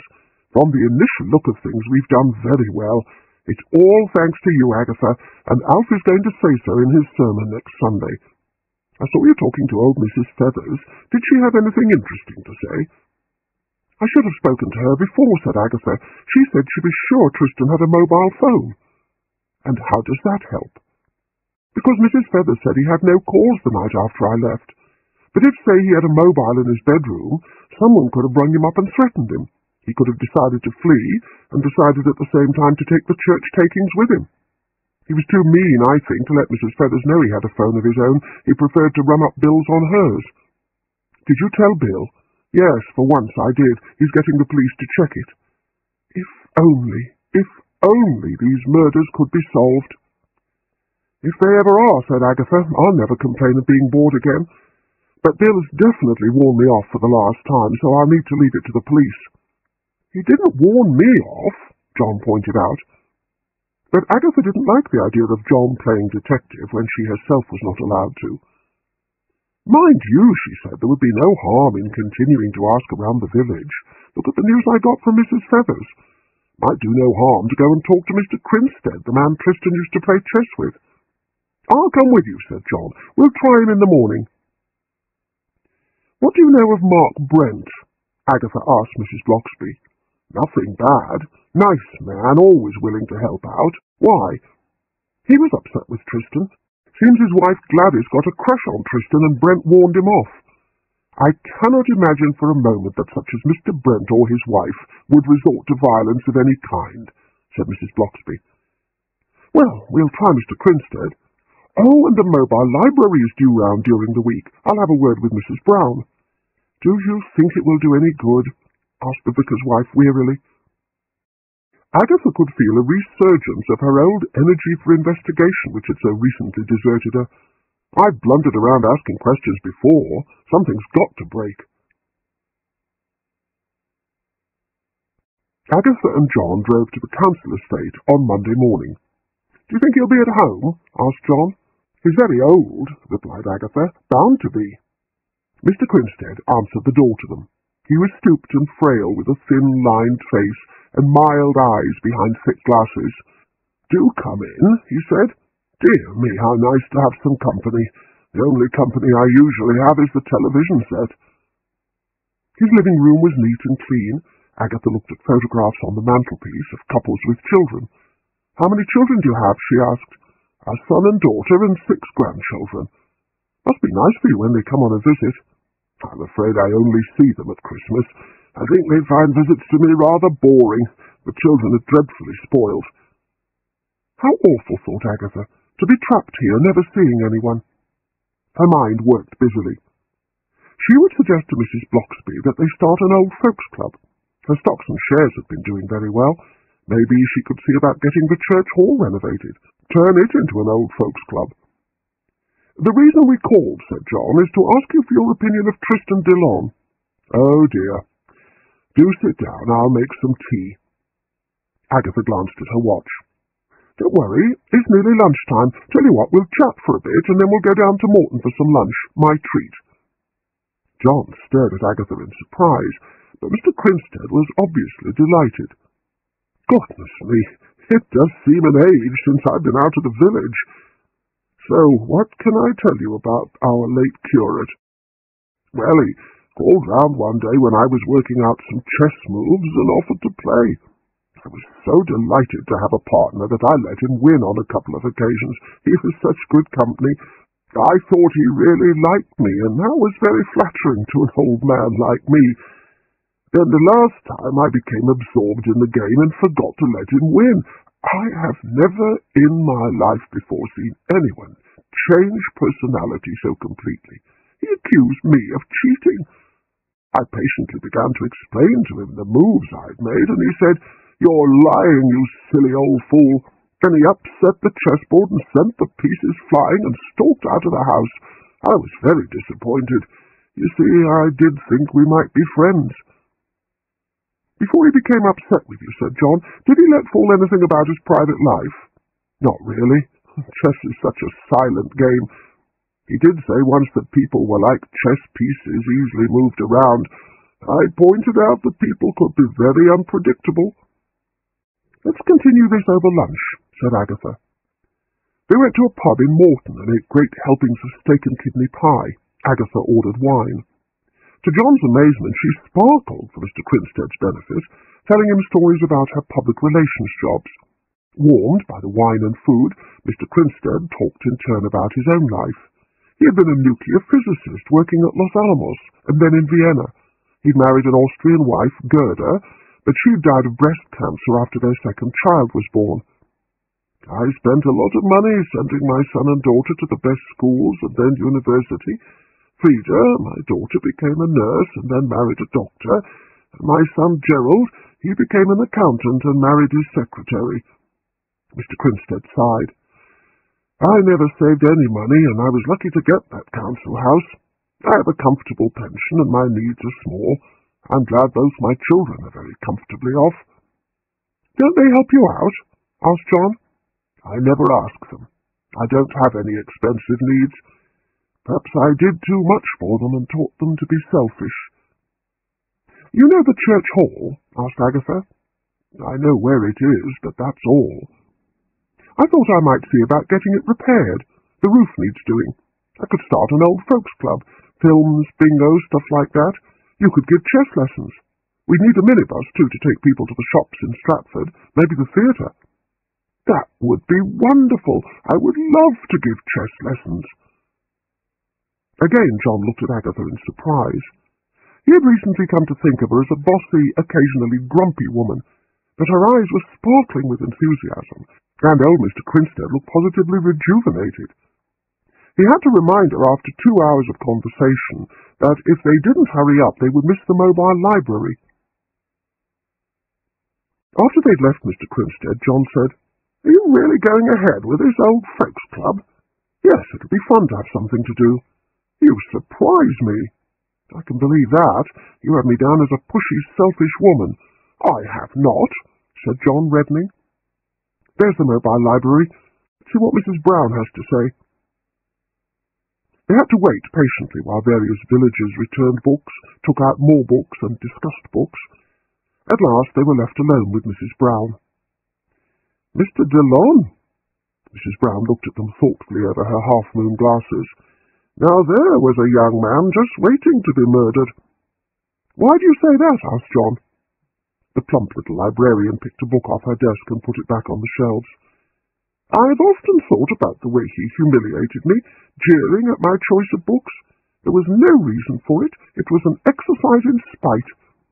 I thought after I'd heard he had been murdered that if he could be bothered to go out of his way to be nasty to a country librarian, then he'd probably been extremely nasty to someone who was prepared to retaliate." "And you can think of no reason why he should suddenly have sounded off at you?" asked Agatha. "There was one silly little thing. Mrs. Feathers likes romances, so I always choose one of the more innocent ones and keep it for her. She doesn't like the ones with explicit sex. We got talking one day, and she said that Mr. DeLong wanted to invest her savings for her. I told her that she should hang on to them. Mr. DeLong was not a stockbroker. Perhaps that was what made him angry. But when Mrs. Feathers thanked me for my advice, I asked her not to tell Mr. DeLong it came from me, and she promised me she wouldn't tell him. That is why I thought his malice was unprompted." "I think she probably did tell him," said Agatha. "What's the gossip about these murders?" "I'm afraid a lot of people still suspect the vicar. They say Mr. DeLong was murdered in the vicarage, and that Miss Jellop and Mrs. Slither may have known something incriminating, and Mr. Bloxby might have silenced them. It's ridiculous, I know, but frightened people do talk such rubbish, and people are frightened. I see the duck races made the front page of the Daily Bugle." "I haven't seen the papers today," said Agatha. "Have you got a copy?" "Yes, I've one in my desk." Mrs. Brown pulled open a drawer. "Here it is." There was a coloured photograph of the Morris men fighting. The headline read, "The Peace of the English Countryside." "Oh dear," said Agatha. "Never mind, we raised quite a bit of money." There was nothing more about Tristan to be got from Mrs. Brown. "Two more dead ends," said John, when he dropped Agatha off at her cottage. "Now what?" "I'm going back to see Mrs. Bloxby," said Agatha. "I'm going to put forward my idea for the Old Folks' Club." "You're on your own, then. Maybe see you tomorrow." "Yes, maybe," said Agatha vaguely, her mind full of plans. "It really is too generous of you, Mrs. Raisin," said Mrs. Bloxby. "But what about all that wine? We need to find a new home for it." "I've had an idea about that," said Agatha. "The wine is very heavy and sweet. We could relabel it and call it Cotswold liqueur. I could ask John Fletcher if he would buy the wine. He could sell it by the glass as a liqueur. I could get a write-up on it in the local paper, do a bit of promotion in return, tell him the proceeds will go to the old folks' home." "That's a brilliant idea. I don't think all your money should go into the repairs. Now we've done so well to save the children, I think we should organise the next fundraising venture to go to repairing the hall." "I'll think of something good," said Agatha confidently. "I'm so glad to see you looking like your old self," said Mrs. Bloxby. "I think I've finally got fed up with suffering over James. I'm going to have fun." Agatha was hungry when she got home. Once more she scrabbled in the deep freeze, scraping frost off labels in her search for something to eat. She was so tired she did not notice that the tray of faggots she placed in the microwave was on a foil dish. She'd not read the instructions properly, and so did not know that foil was deemed unsuitable for microwaves. She had only read the time by dint of screwing up her eyes.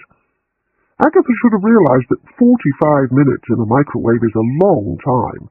While the dish spun round, she went into the garden and took a deep breath of the cold night air. Was the murderer somewhere in the village? Was it possible to sleep easy at nights after having committed 3 murders? As she stood there lost in thought, She finally became aware of the frantic mewing of her cats and turned round. Black smoke was billowing out through the open kitchen door. She rushed in. Flames were beginning to lick around the inside of the microwave. She switched it off and unplugged it and opened the door, coughing and waving her arms to try to clear the smoke. The foil tray had melted under a congealed black heap of food. Agatha lifted up the microwave and put it outside the kitchen door. She found some slightly hard bread and cut 2 slices and toasted them with cheese under the grill. A film of black was lying over all the surfaces in the kitchen. When she'd finished eating, she began to clean the kitchen. It was nearly midnight by the time she had finished. Agatha went upstairs and had a hot bath and then changed into a long cotton nightdress. She climbed into bed and settled down with a weary sigh. What a day! At least the duck races had raised a lot of money. Pity about the bad publicity. So Bunty was married. She had achieved the dream of many secretaries by marrying the boss. Agatha's thoughts drifted back to the days when she herself had been a secretary. Her boss, an advertising manager, had been tall and blonde and charming. Agatha had slavishly spent some of her small pay packet on buying special brands of coffee to please him, but he never seemed to pay any more attention to her than if she was some sort of piece of office machinery. Mr. Crinstead's son had married his secretary. She sat up, her mind racing. Miss Partle, Bince's secretary. What if she was so in love with her boss that she would defend him every way she could? This book is continued on Disc 5. Disc 5. Chapter 10. Without even bothering to put on a dressing gown, Agatha fled down the stairs, out into the night, straight to John's cottage, and rang the bell and then hammered on the door. "I'm coming!" she heard John's cross voice shouting. He opened the door and stared at Agatha in her nightgown. "Why, Agatha, this is so sudden." "Don't be silly," said Agatha. "I've just got to talk to you." He stood back and she walked into his living room. John was bare-chested, wearing only a pair of blue silk pyjama trousers. His smooth chest was strong and muscled. Agatha wondered briefly what he did to keep so fit before plunging in. "Secretaries," she gasped. "Sit down, calm down, begin at the beginning. I met my former secretary, Bunty, at the duck races. She'd married her boss, mad about him." "That's nice," said John soothingly, "but why come dashing in here in the middle of the night?" "I just remembered how secretaries can obsess about their bosses. What about Miss Partle?" "Bince's secretary?" "Yes, her. Do you remember it was because of her that Bince met Tristan in the first place?" "I think I do." "Well, think of this. She could have been charmed by Tristan, enough to effect the introduction, but her real passion was for her boss. When Tristan conned Bince out of 10,000, she must have been determined to get it back. She may have arranged to get him beaten up. So the 10,000 is returned. Still, Tristan tried a bit of blackmail. He loved money. He was desperate for money and more money. Miss Partle thought it was all over, but somehow Tristan gets his hands on a real piece of blackmail material concerning Bince. He phones Miss Partle. So he speaks to her because Bince is away. She decides to silence him.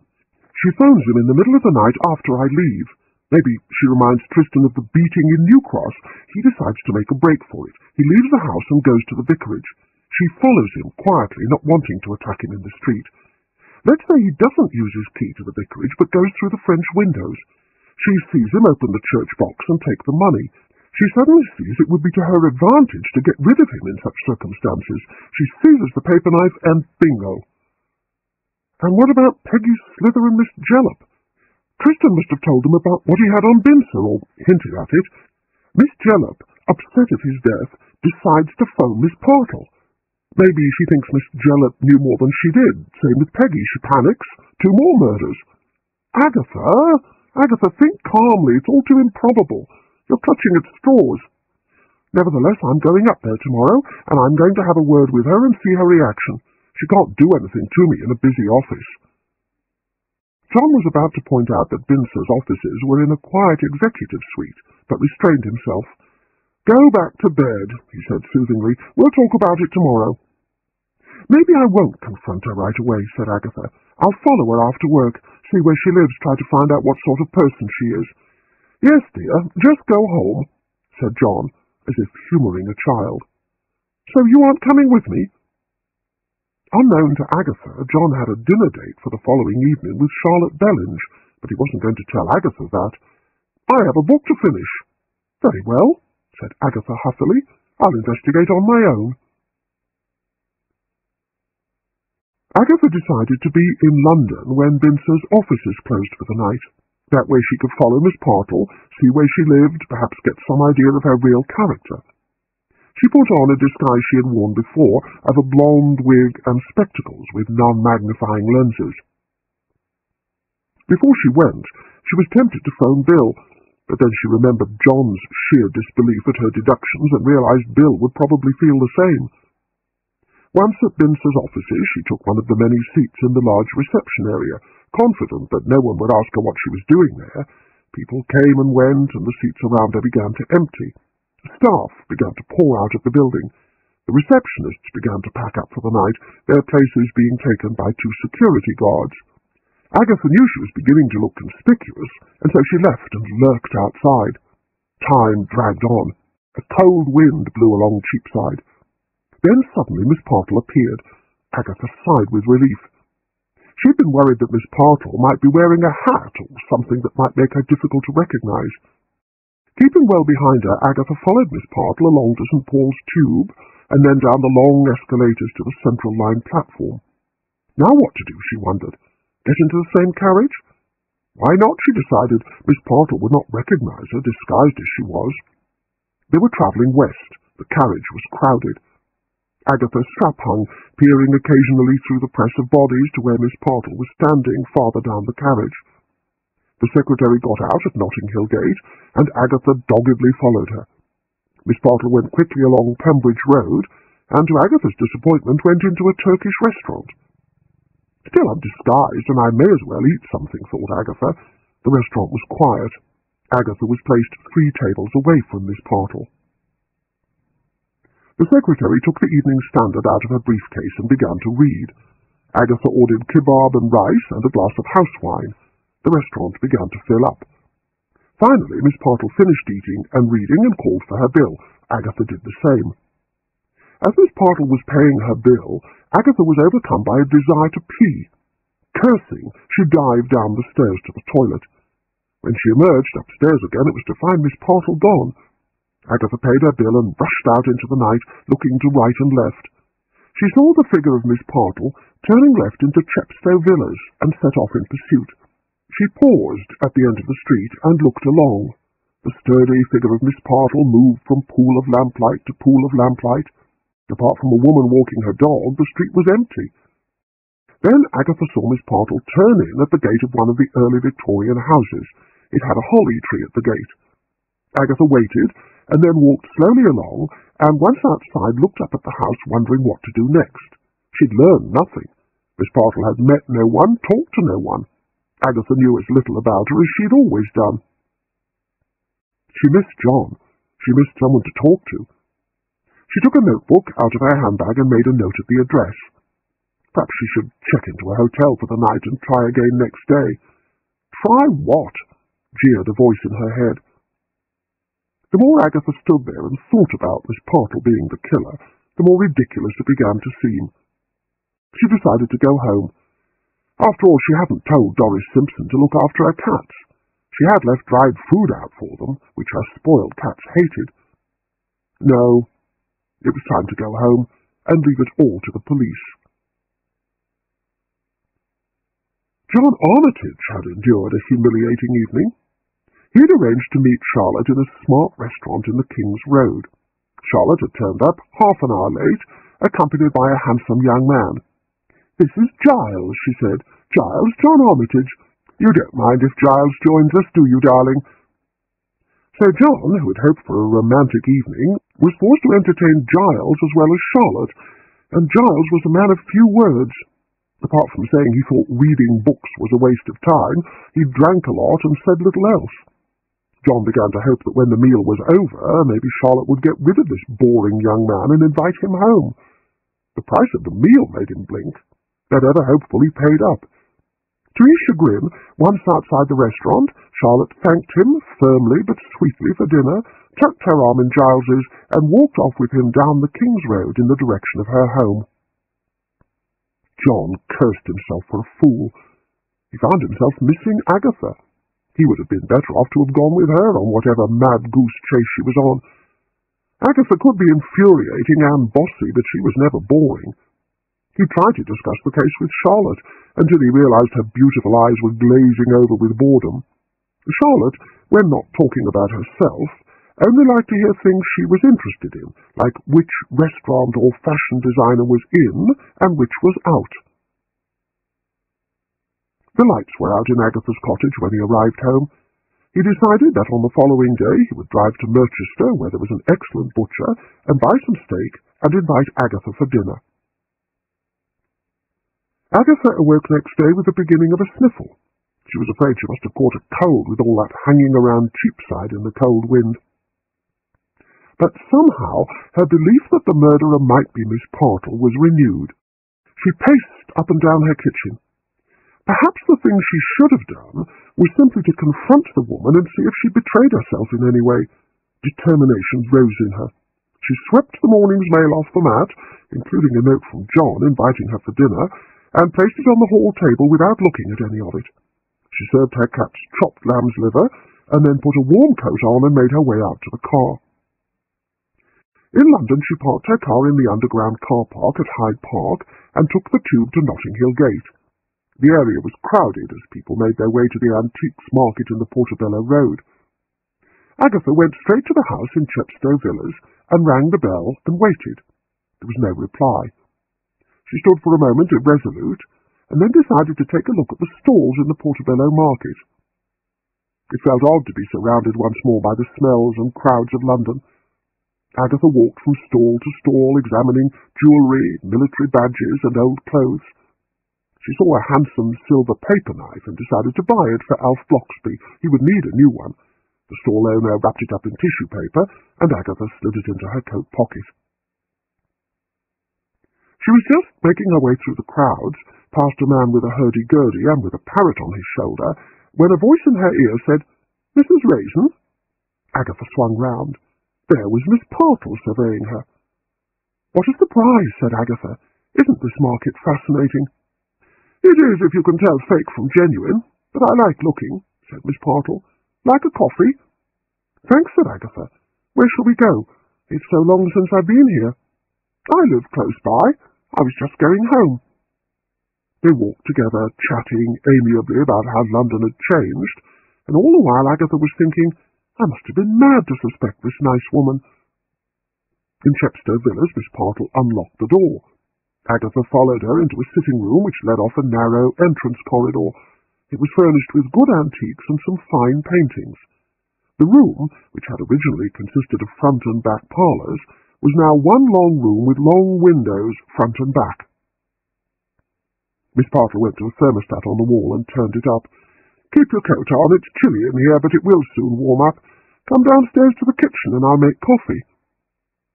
"This is a fine house," said Agatha, when they were downstairs looking around the gleaming modern kitchen. "You've put a lot of work into it." "I bought it with an inheritance from an aunt, back when Notting Hill was still pretty unfashionable, and got work done on it every time I could afford it.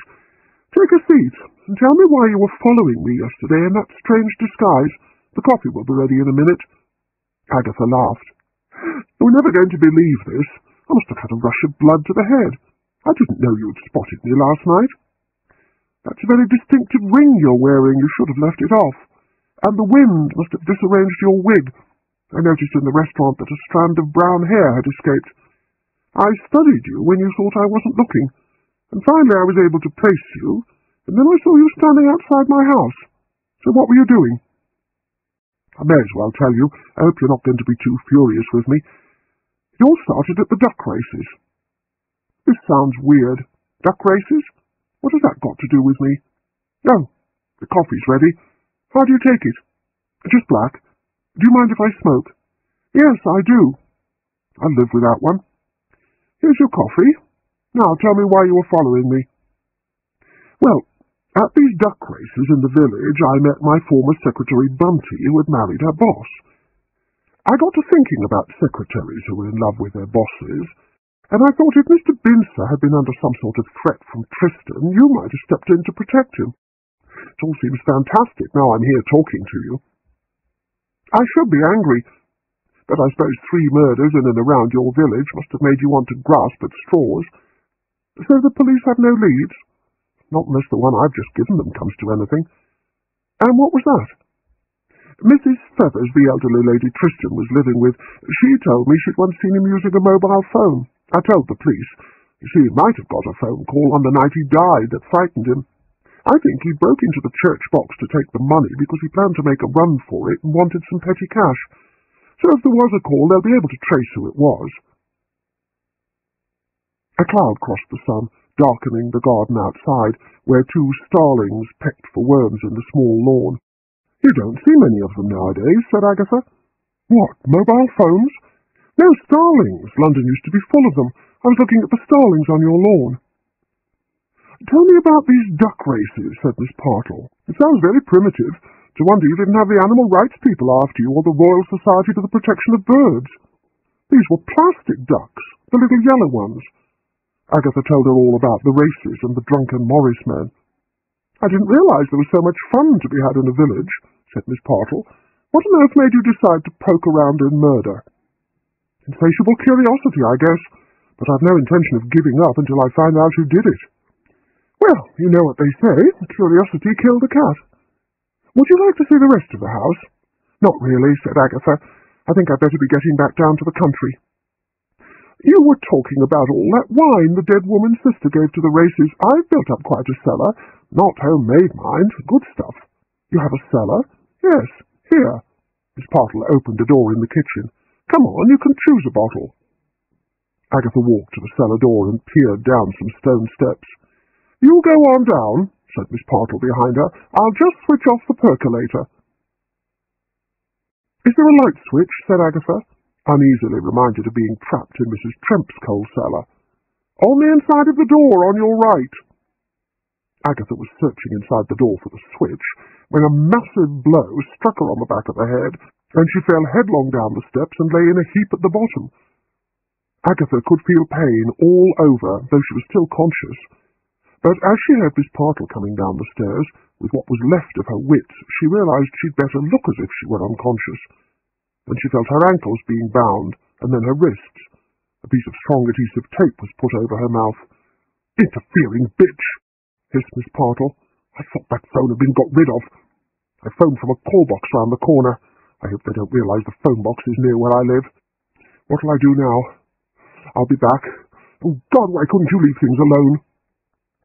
Agatha heard her footsteps mounting the stairs, and then the cellar door banged shut. At first Agatha was in such a state of pain and fright that her brain did not seem to be able to work at all. Then she thought dismally that she should have told Bill her suspicions. When she went missing, John would tell him, and he would then question Miss Partle, and maybe her body would be found. John Armitage carried his groceries to his car, parked in the public car park in front of Merchester Police Headquarters. Bill Wong hailed him. On your own? Where's your fiancée?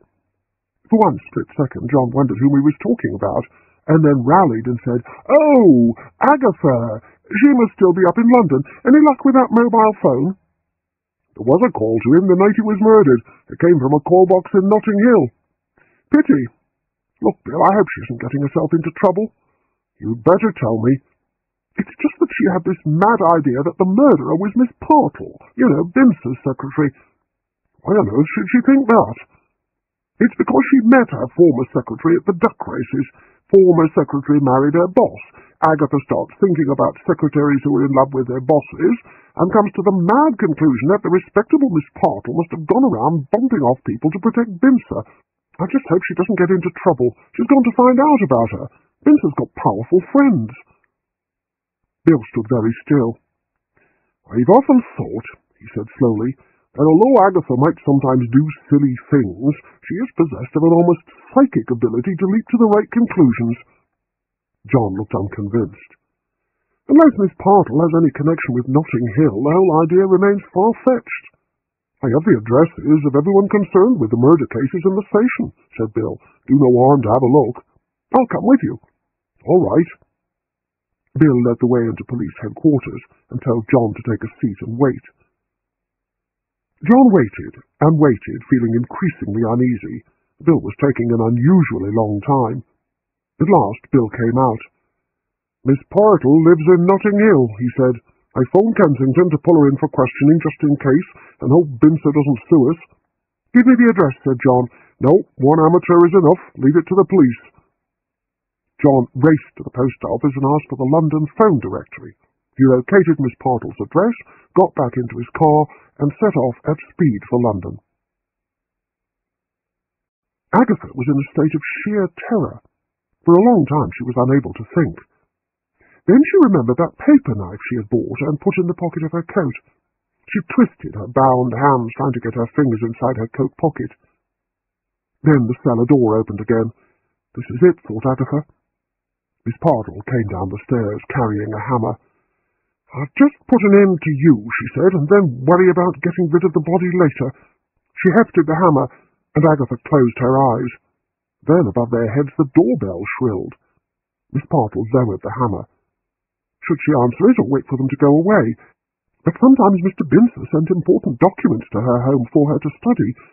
She dropped the hammer on the floor beside Agatha and went back up the stairs. She opened the street door. 2 policemen stood there. Miss Partle? Yes? I wonder if you would accompany us to the police station. Just a few more questions concerning the murder of Tristan Dillon. But I have already answered all your questions. Mr. Bincer will be most displeased. It won't take long. The desire to get them away from the house prompted Miss Partle to say, I'll fetch my handbag. Agatha heard the voices, but could not make out what they were saying. She heard Miss Partle go back into the kitchen and then back to the front door. Agatha began to bang her feet on the floor. But the door slammed shut behind Miss Partle, and the house was quiet. Bill and Detective Chief Inspector Wilkes were speeding for London, siren blaring. I told them to hold this, Miss Partle, until we got there, said Wilkes. I've been thinking, said Bill. What if Agatha has gone to her house? They say she seemed to be alone. Might be an idea to call at the house first and ask the neighbours if they saw anyone like Agatha call at the door. Only take a minute, he pleaded. Wilkes sighed. Well, all right, but I've got a feeling we'll have Bincer's lawyers on top of us by the end of the day. Agatha Raisin. Pah! Why can't she mind her own business? She's often blundered onto something in the past. If there's nothing in this, I'll charge that dumb woman with interfering in police business, and I really will do it this time. Down in the cellar, Agatha rolled onto her back again with a groan. Why wasn't real life like the movies? In a movie, the heroine would have been able to get her hands on that knife and free her bonds. She lay still for a moment and tried again. Her pockets were deep. She got a finger on the edge of the tissue paper and gently tugged. Bit by bit, the knife began to emerge from her pocket. She gave a final tug, and the knife, in its tissue paper wrapping, popped out and fell on the floor. She rolled on her side and felt for it. But the tissue paper wrapping had been sellotaped around the knife, and she could not get enough movement in her fingers to tear it off. Tears began to roll down her cheeks. John Armitage was caught up in a traffic jam. He heard the sound of a police siren and saw the cars in front twist to the side of the road. A police car roared past. He got a glimpse of Bill Wong's face. He suddenly felt that Agatha had made a terrible mistake, and the police would never forgive her. This is the house, said Bill. Let's try next door and find out if Agatha's been seen. A young woman with 2 children hanging on her skirts opened the door. Bill described Agatha. She shook her head. I've been busy with the children. Ask old Mrs. Wurtle across the street. She never misses anything. Mrs. Wurtle took ages to answer the door. She was leaning on a Zimmer frame, peering up at them from under a bird's nest of uncombed grey hair.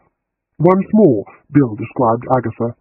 Yes, I saw a woman like that go in with Miss Partle, said Mrs. Wurtle. Then Miss Partle was taken away by the police. What's going on? And you did not see the other woman come out? Demanded Bill in a loud voice. No need to shout, I'm not deaf. No, I didn't see her. They thanked her and went and stood in front of Miss Partle's house. Might take too long to get a search warrant, said Wilkes. Try the door, suggested Bill. Wilkes turned the handle. It's open. Then we can go in, said Bill, responsible policeman checking on locked premises. Agatha heard men's voices, had Miss Partle associates, but she was desperate. She made choking noises behind her gag and banged her feet on the floor. You hear something? Asked Bill, as they stood in the narrow entrance corridor. They stood and listened. Again a faint banging sound, followed by a moan. They walked down to the kitchen. Agatha! Called Bill sharply. A stifled, gurgling moan. That door over there is open, said Bill. He fumbled inside the door and located the light switch and pressed down. There, down on the cellar floor, lay Agatha Raisin, her face blotched with tears. The two men hurried down. Bill ripped the gag from her mouth, and then, producing a clasp knife, cut the ropes that bound her. She was going to kill me, gasped Agatha. She's coming back to kill me. Bill helped her to her feet. Agatha staggered and winced at the pain in her feet and hands, for the ropes had nearly cut off her circulation. Get her upstairs and give us some tea, said Wilkes. I'll phone Kensington. They've got Miss Partle there. The Kensington police were becoming increasingly worried. This Miss Partle was formidable and businesslike. She seemed to have powerful friends, and her boss was a tycoon. Miss Partle sensed their unease and was becoming increasingly confident. All she had to do was sit tight, and sooner or later they would release her. She was not under arrest. All she had to do was answer the questions put to her by the clowns from Merchester Police, go home and decide what to do with Agatha Raisin's body. If she and Agatha had been spotted together at the market, then she might have more questions to answer, but so long as there was no body to be found, there was not much they could do. It might be an idea to put the body in the boot of her car and dump it somewhere in Carsley. A policewoman had been sitting with her. But the door of the interview room opened and two detectives came in. They looked at her grimly. One said, We'll start the questioning when Detective Chief Inspector Wilkes of the Merchester CID arrives. It was then that Miss Partle realized she could not remember locking her front door. John Armitage arrived just as Bill and Wilkes were ushering Agatha into their police car. Come with us, said Bill, and look after your fiancée. She was nearly killed. As they drove to the police station, Agatha told her story. I wonder why she attacked you, said John when Agatha had finished. I mean, you didn't say anything that might lead her to think you had any proof at all, did you? Agatha shook her head. Mind you, I did tell her about the mobile phone, and I did say I would never give up trying to find out who did it. She was beginning to recover. The old Agatha Raisin was coming back. And the old Agatha Raisin was thinking what a pill John was. No glad hugs or kisses, no cries of, Darling, are you all right? Sod him. At the police station, John was told to wait while Agatha was led off by a detective to give her statement. Bill and Wilkes entered the interview room where Miss Partle was sitting. Wilkes said, I'm charging you with the attempted murder of Mrs. Agatha Raisin, and Miss Partle began to scream.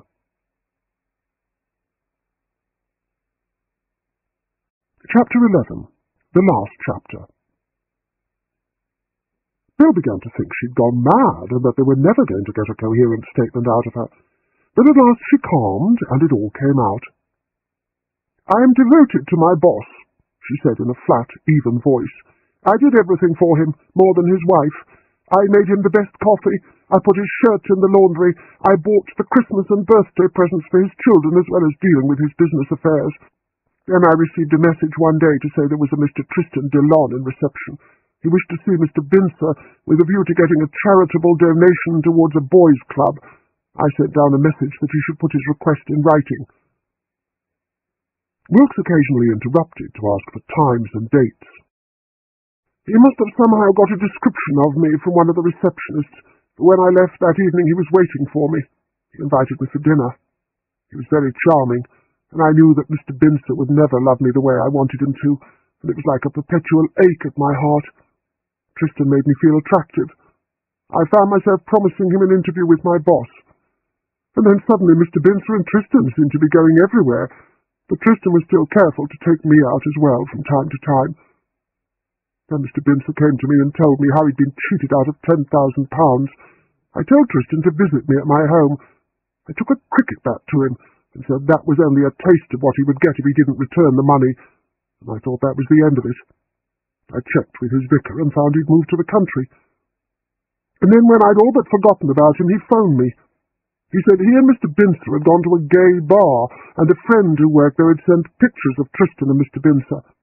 Tristan said to tell Mr. Bincer that if he did not pay up $250,000, the photographs would go to his wife. Much as I thought Mr. Bincer's wife was not worthy of him, I knew he would be devastated. I hated Tristan Dillon. He'd fooled me. He'd let me think he cared for me. I went down to Carsley in disguise, dressed as a rambler. I saw a group of ramblers and tagged on to them until I got a plan of the village in my head. I was still thinking what to do. You see, I told him I had money saved and I would pay him the money myself. I watched and waited. I saw that Raisin woman leave his house around midnight, and then I wondered if I could frighten him into leaving. So I phoned him and told him I would call on him the following day and I would shoot him. You see, I was beginning to wonder if there really were any photographs, because I'd asked my boss if he'd ever been to a gay bar, and he said he hadn't. And Mr. Bincer, she said, all mad pride, never lies. Tristan did sound frightened, but I waited. I saw him slip out and walk to the vicarage. He entered by the French windows. I slipped in after him. I saw him open a box and take money out, and at the same time I saw the paper knife gleaming in the moonlight. I seized it and stabbed him and left. I parked my car among woods at the top of the hill, and I made my way across the fields to it. She fell silent. "Miss Jellop?" prompted Wilkes. "Why her?" Tristan had told her. She said he'd left the photos with a Mrs. Slither, but that she, Miss Jellop, knew all about it. She said he'd got drunk one day and told her. She said she was going to the police. She said she was up in London and calling from a phone box. I couldn't have that. I said I would call on her and give her a full explanation. I was so lucky to get to her first. But would it never end? Then I had that Slither woman saying she was sure Tristan had told her that he had enough evidence to ruin Mr. Bincer. I hoped it was over, but then I began to worry about Peggy Slither. Getting rid of her would make sure there would be an end to it.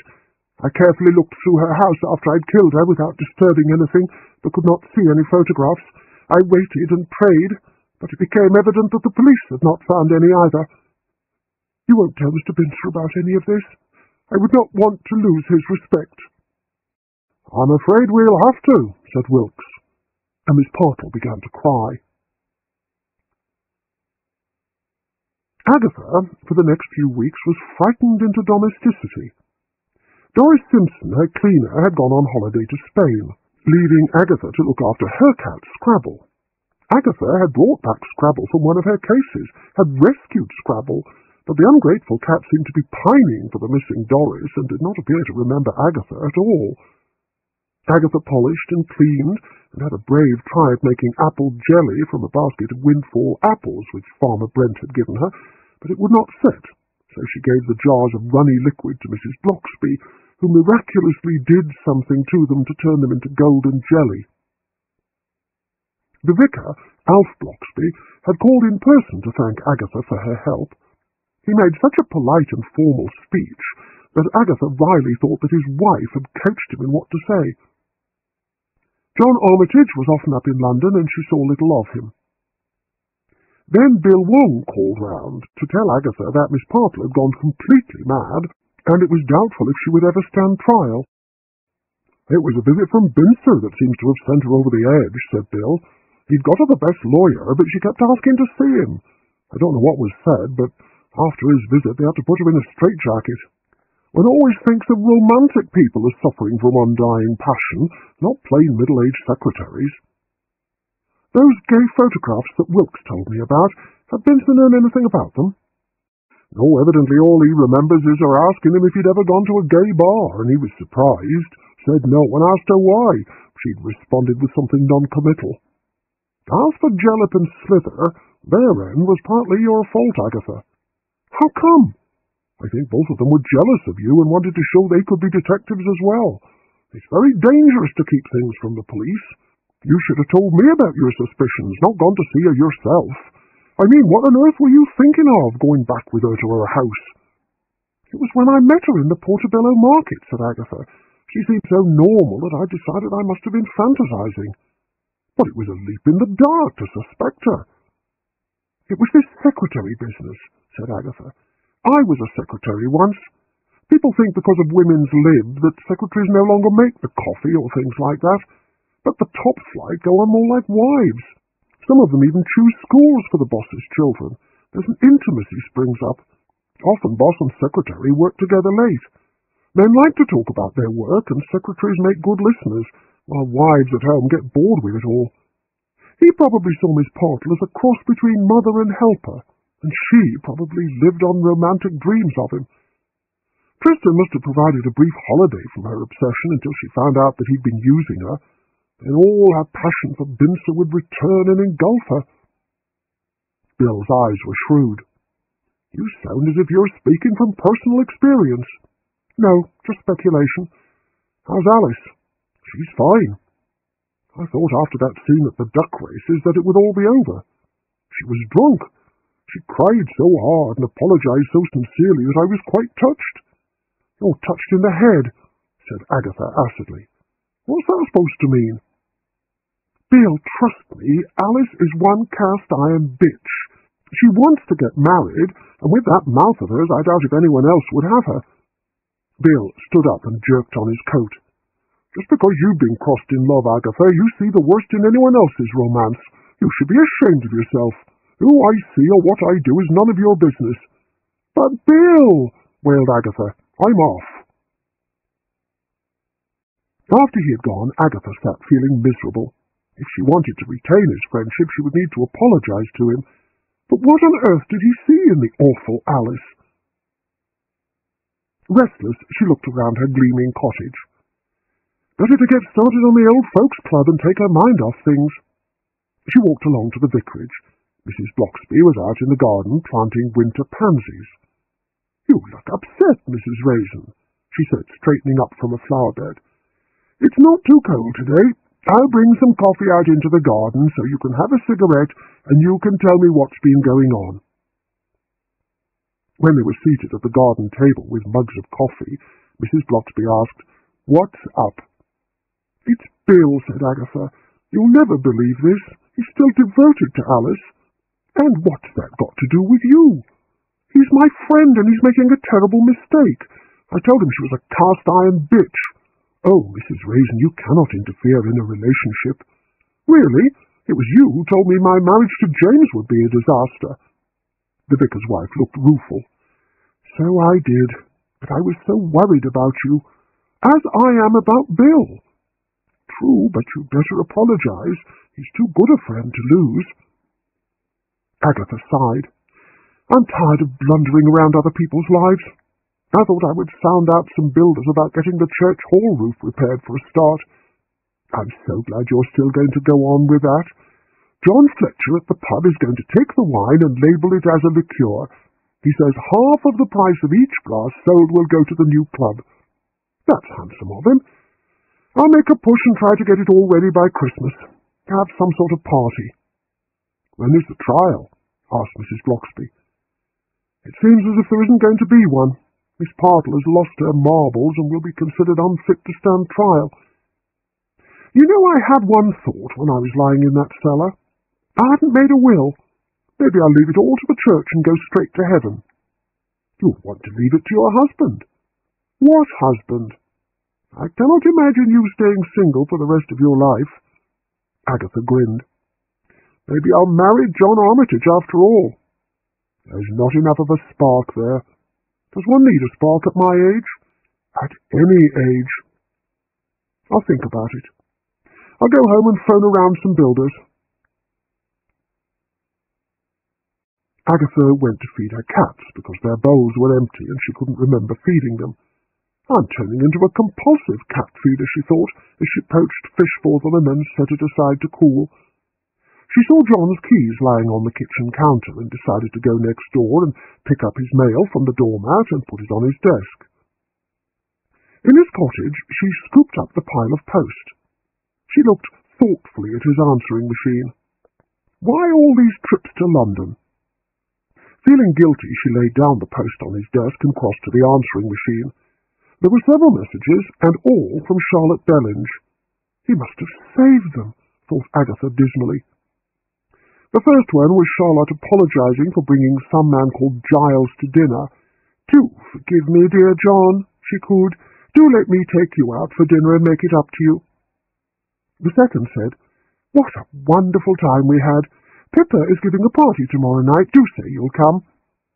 And the third, "I'm running a bit late. Can you pick me up at 9 instead of 8? Dying to see you." So that's that, thought Agatha. No heading into the sunset of middle age with John Armitage. She went home and arranged the cooled fish in bowls for the cats. The loneliness of the cottage seemed to press down on her. Agatha picked up the phone and dialed old Mr. Crinstead's number. "Feel like coming out for dinner?" she asked. "Delighted," said the old man. "I'll pick you up in half an hour," said Agatha. Agatha found she was enjoying herself in Mr. Crinstead's company. They discussed plans for the Old Folks' Club, and Mr. Crinstead promised to teach Agatha chess. "I'm so glad you called, Mrs. Raisin," he said. "I wanted to hear all about the murders." "I would have called earlier," lied Agatha, who had practically until that evening forgotten Mr. Crinstead's existence, "but I've been settling down after the shock of it all." "Tell me about it, Mrs. Raisin." "Agatha." "Right. My name is Ralph." So Agatha did, while Ralph Crinstead listened intently. When she had finished, he said, "It's odd, all the same." "What's odd?" "This Miss Partle must have been so used to discussing everything with him, I'm surprised she decided to take matters into her own hands. I've met Bincer. He's a straightforward man. He probably never noticed much about her, thought of her as a bit of office machinery. I think any man who had a secretary so much in love with him would have noticed something. Maybe he did and took it as his due. Men do, you know. Some men. I'm just glad it's all over and Alf Bloxby's in the clear. Not that there was ever any evidence against him, but there was gossip, and gossip in a small village can be very dangerous." "True. Have you ever played chess before?" "No, never." "Like to learn?" "I wouldn't mind." "Then I'll give you lessons." After she dropped Mr. Crinstead off at his home, Agatha reflected that it was a long time since she'd enjoyed such a carefree evening. She promised to call on Ralph Crinstead in a couple of days' time and start her chess lessons. Then, tomorrow, she would see what estimate the builders came up with for the roof. The ring on her finger sparkled. "Masquerade over," said Agatha ruefully to her cats. She took off the ring and put it in the kitchen drawer. She wondered how John was getting on with Charlotte, and realized with relief that his relationship didn't bother her in the slightest. Or that was what she believed. Almost impossible to imagine John getting passionate about anyone. Like Miss Partle. Poor Miss Partle. Now, why think that? This was a woman who was a stone-cold murderess and who was probably faking insanity. John Armitage was at another hot and noisy party in Chelsea, with Charlotte flirting with a group of men across the room. But he could bear it. Tonight was going to be the night. Hadn't she said they would just drop in for an hour and then go home together? He remembered fondly the seductive look in her eyes when she'd said those words, and the caress in her voice. He'd been disappointed that she'd still shown no interest in the murders, except to laugh and say that Agatha Raisin was a formidable woman. John looked at his watch, only half listening to the woman next to him, who was telling him that she was sure she could sit down and write a book if she only had the time. They had been there 2 hours, and Charlotte showed no signs of leaving. Time to take charge. He crossed the room and took her arm in a possessive grip. "Time we were leaving." "Oh, darling," Charlotte pouted prettily. "We're all going on to Jilly's party." John did not know who this Jilly was, and he did not care. He said stiffly, "Either we leave now or I'm going home." "Then you'd better go. But why not come with us? It'll be fun." "Good night," snapped John. As he strode to the door, he heard one of the men with Charlotte laugh and say, There goes another of Charlotte's walkers. His face flamed. That had been all she'd really wanted from him, an escort to walk her to the endless social functions she loved. His thoughts turned to Agatha on the road home. He'd been neglecting her along with his work. He would get going on the book for a couple of days and then take her out for dinner. The damn Charlotte Bellinge! She'd really led him a fine dance. Agatha was busy with the builders next day and with looking around the church hall. Old people liked comfort and dignity. The floor would need a carpet, and she would need to supply comfortable chairs and tables. Bookshelves along one wall for books, games and jigsaws. What else? The walls painted, of course, but not in those dreadful pink and pale blue pastel colours do-gooders like to inflict on the old, as if catering for a second childhood. Plain white would do, with pictures. It should really be called the Agatha Raisin Club, considering all the work and money she was putting into it. But Mrs. Bloxby would think she was being grandiose. Of course, she had promised to think up some fundraising venture so that she would not have to bear all the cost herself. Agatha's mind worked busily. An auction would be a good idea. She'd raised a lot of money for one of those before by going around the country houses and getting them to contribute. Or what about getting some well-known pop group to put on a concert? No, scrub that. It will bring in too much mess and probably drugs as well. She must think of something. She walked back to her cottage in the pouring rain, trying to avoid the puddles gathering amongst the fallen leaves. In her cottage there was a note lying on the kitchen table from Doris Simpson, one of the few women in Carsley to use Agatha's first name. "Dear Agatha," she read, "I've taken poor Scrabble home to feed. Cat looks half-starved. Be round to clean as usual next week. Doris." "Bloody cat ate like a horse," muttered Agatha. The doorbell rang. Agatha answered it. John stood there. He'd suddenly decided he wanted to see Agatha. "Yes?" asked Agatha coldly. "Can I come in? It's bucketing with rain." He followed her into the kitchen. "So what were you doing in London?" asked Agatha. "This and that. Bookshops, agent, publisher, the usual round. Are you free for dinner this evening?" "I think I've got a date," lied Agatha. "I'll check." She dialed Mr. Crimstead's number. "Is our date for tonight, Ralph, sweetie?" asked Agatha in a husky voice. "I thought we'd arranged to play chess tomorrow," came the surprised voice at the other end. "But tonight, any time is fine." "Look forward to it," said Agatha. "See you then." She put down the receiver and turned to John. "Sorry, I've got a date." "Well, what about tomorrow?" "Sorry, going to be busy for some time." "And I am not interested in Charlotte Bellinge's leavings," thought Agatha. She must have ditched him. "I'll leave you to it." John marched out, feeling doubly rejected. The rain poured down. "What am I doing stuck in this village?" thought John angrily. "It doesn't help a bit with the writing. I was better off in London." After he had gone, Agatha took the ring he had given her out of the drawer and put it in an envelope. On her way out that evening, she popped it through his letterbox. Not that she was jealous of Charlotte Bellinge. For Ralph Crimstead's sake, Agatha tried to concentrate on her chess lesson, while privately wondering what could be the fun in playing such a boring game. There seemed to be so much to memorize. "I don't think you're going to make a chess player," said Ralph finally. "You're not enjoying this one bit." I will," said Agatha.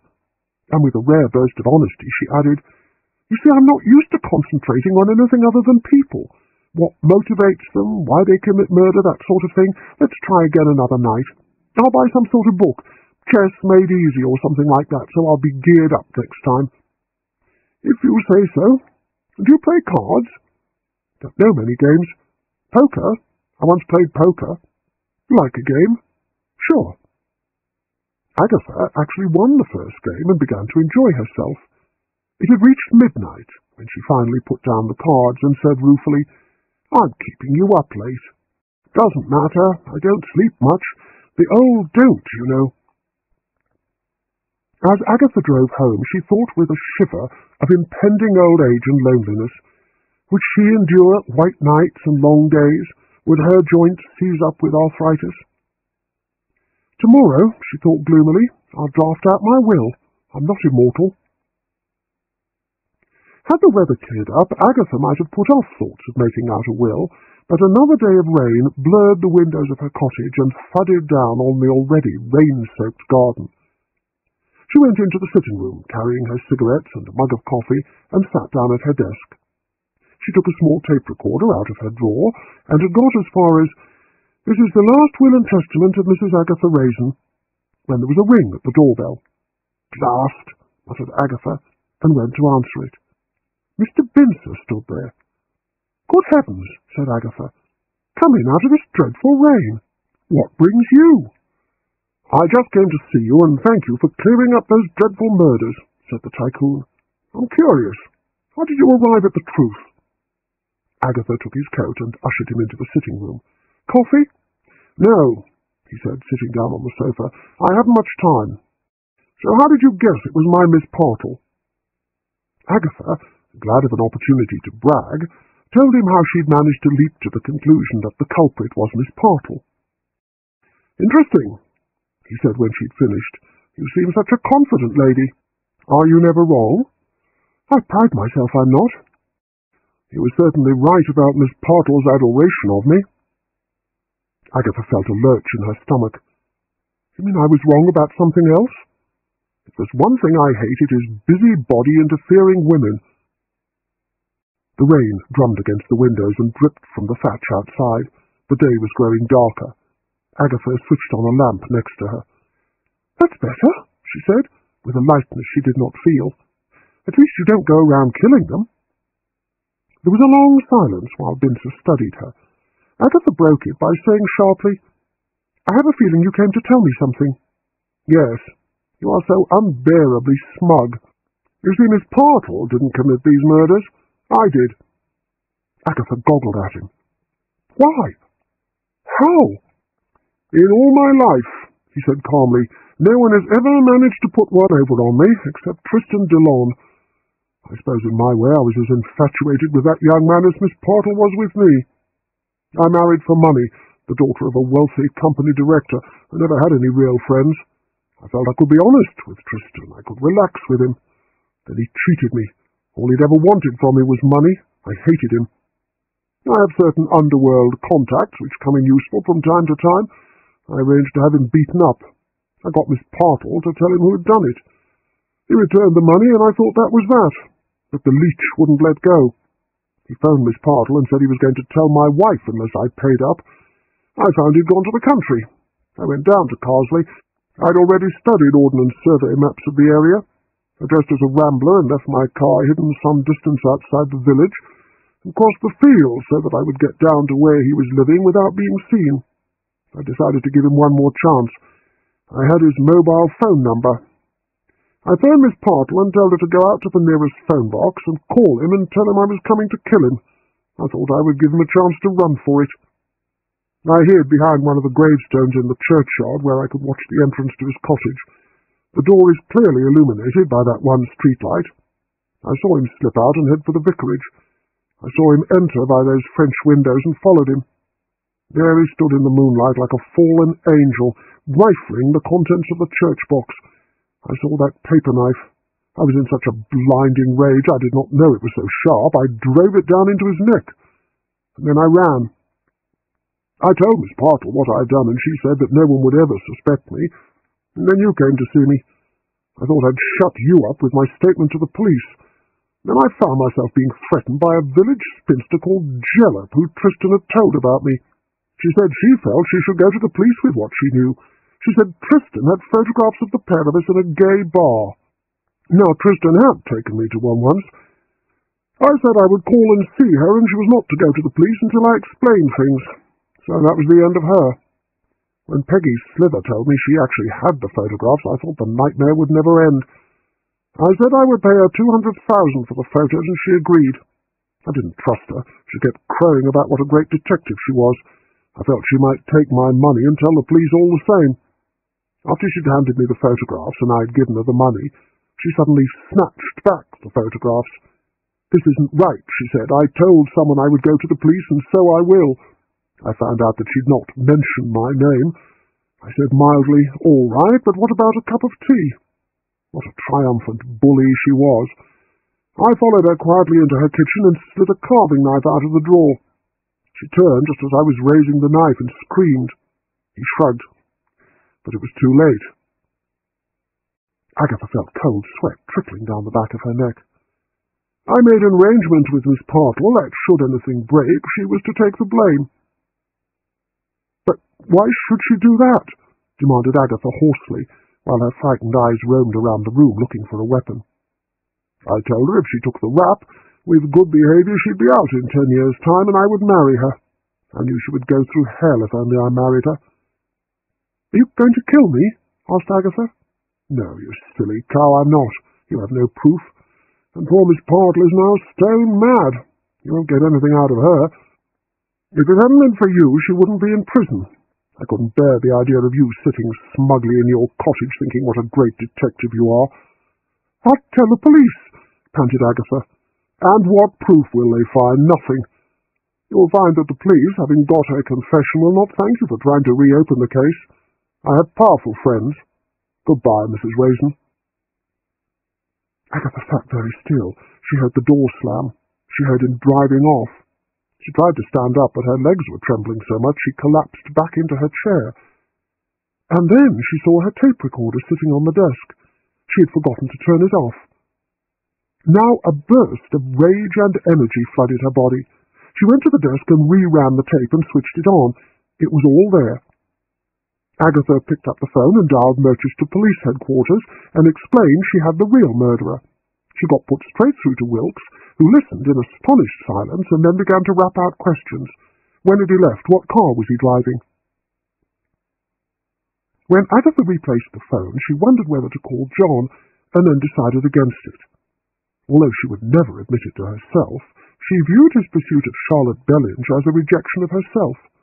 She phoned the vicarage instead, only to learn that Mrs. Bloxby was out. The doorbell went. It couldn't be the police already. Agatha went into the kitchen and slid a knife out of the drawer and approached the door. She peered through the peephole in the door and saw with a flood of relief the elderly face of Ralph Crinstead under a dripping hat. "You'll never guess what happened," she cried, brandishing the kitchen knife in her excitement. "Be careful with that knife, Agatha," he said nervously. "Oh, what? Gosh, I was frightened. The police are on their way. May I come in? It's awfully wet." "Yes, come along." "I hope I'm not disturbing you. I thought up a few ideas for the Old Folks Club. You seem to be in the middle of a drama." Agatha led him into the sitting room. "I don't know about you, but I would like a large brandy. Care to join me?" "Why not?" Once the drinks were poured, Agatha got halfway through her story when Bill Wong arrived with another detective. He asked to hear the tape. Agatha switched it on, wincing at the earlier bit, which included the start of her will and then all her bragging. But then Bince's dry, precise voice describing the murders sounded in the room. "We'll get him," said Bill. "We have his registration number. He'll be stopped before he reaches London. I think we'd better start ferreting in his background. He was up for a knighthood, you know. You better come back with us to Merchester, Agatha, and make a full statement." Agatha was taken over her statement again and again until she was gratefully able to sign it. She then had a long talk with Bill, which depressed her. He was doubtful whether the tape alone would be enough to convict Bincer. Poor Miss Partle. Had Bincer said something to her during his prison visit that had finally tipped her over the edge? Had he always been respectable? John Armitage watched her climbing out of a police car that evening. He hurried round to her cottage and listened amazed to the story that Agatha was now heartily tired of telling. "Did they get Bincer?" John asked when she had finished. "He was stopped on the road to London. He's denying everything. He's got a team of lawyers. Bill says they're digging into his past. He says Bincer seems always to have been a pretty ruthless person. And you thought he was straightforward and decent." "I got there in the end," said Agatha crossly. "Get your ring all right?" "Thank you. As a matter of fact, I'm thinking of moving back to London. Not a good time to sell. The house market's in a slump at the moment. I'll take what I can get. And," John added with a tinge of malice, "I shall think of you down here busy at work on your Old Folks Club. So Miss Partle's off the hook?" If she ever recovers her sanity, she'll probably be charged with aiding and abetting a murderer and attempting to murder me. I'm glad it's all over. It's up to the police now to prove he did it. They've got that taped confession.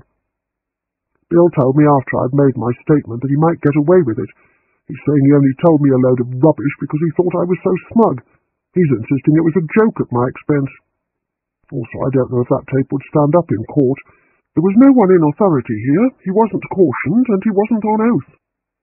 You should be worried. If he gets away with it, he'll come looking for you. No, he won't, said Agatha. I'm no threat to him. He seemed pretty confident I couldn't find out anything. And if they don't get him this time, then they can't charge him with the same crime twice. Well, I can't share your confidence. I'd best be off. I've got enough in the bank to rent somewhere in London until this place is sold. Agatha wanted to say, Will you miss me? Did you care anything for me at all? But fear of rejection kept her silent. Instead, she said, I suppose you'll be seeing a lot of Charlotte Bellinge. That silly woman, he said viciously. No, she turned out to be a terrible bore. I shall be glad to return to all the fun and lights of London. The thought of being buried down here in the winter is an awful prospect. I don't know how you cope with it. Some people would think 3 murders was enough excitement for anyone. Anyway, see you around, maybe. John went back to his cottage and stood looking around. May as well think of packing some things up. He'd be glad to get away. And whoever it was that Agatha was romancing, he wished her the joy of him. He didn't care. She meant nothing to him. Infuriating woman.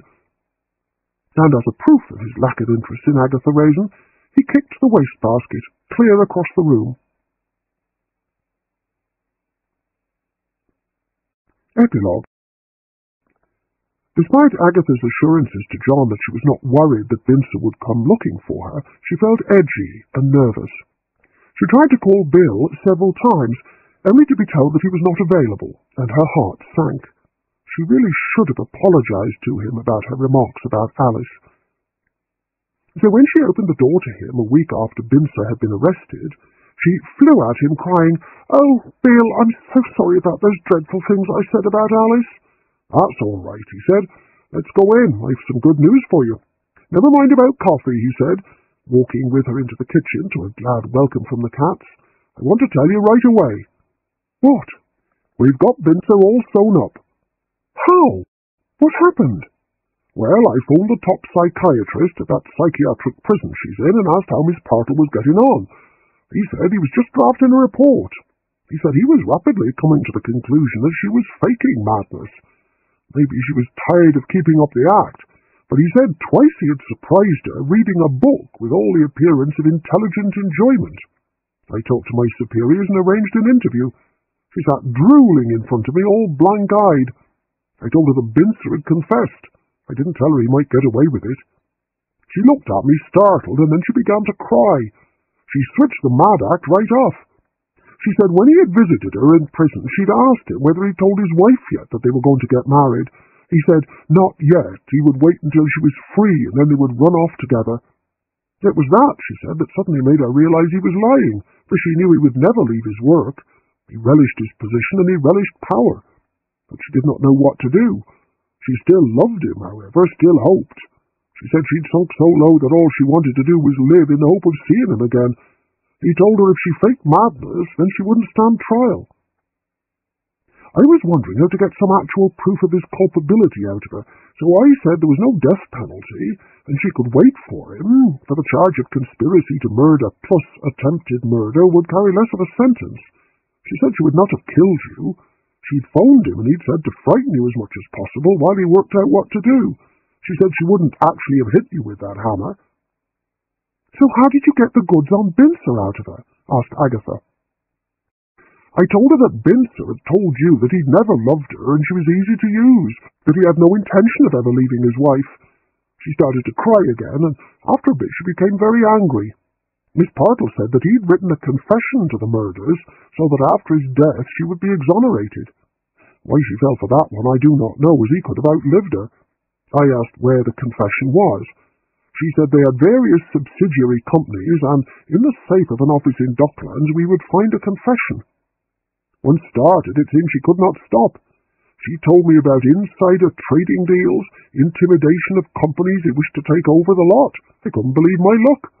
I phoned Wilkes, who said he would be down Hotfoot with 2 detectives and a tape recorder. I was terrified while I waited that she would regret the whole thing and slip back into her pretended madness. We raided the safe of a company called Heighton Electronics, and there was a confession, along with a set of account books he certainly would not want the income tax people to see. So he's been charged. What a relief, said Agatha. I told John I was sure he wouldn't come looking for me, but I'd begun to jump at every sound. Where is John? There's a for sale sign outside his cottage. He's going to rent a flat in London. He's already sent off most of his stuff. That's quick work. Oh, it's easy to rent a flat in London if you've got the money. So, no engagement? No, there wasn't enough there. I gave him back his ring. Did that upset you? Bill looked at her shrewdly. Not very much.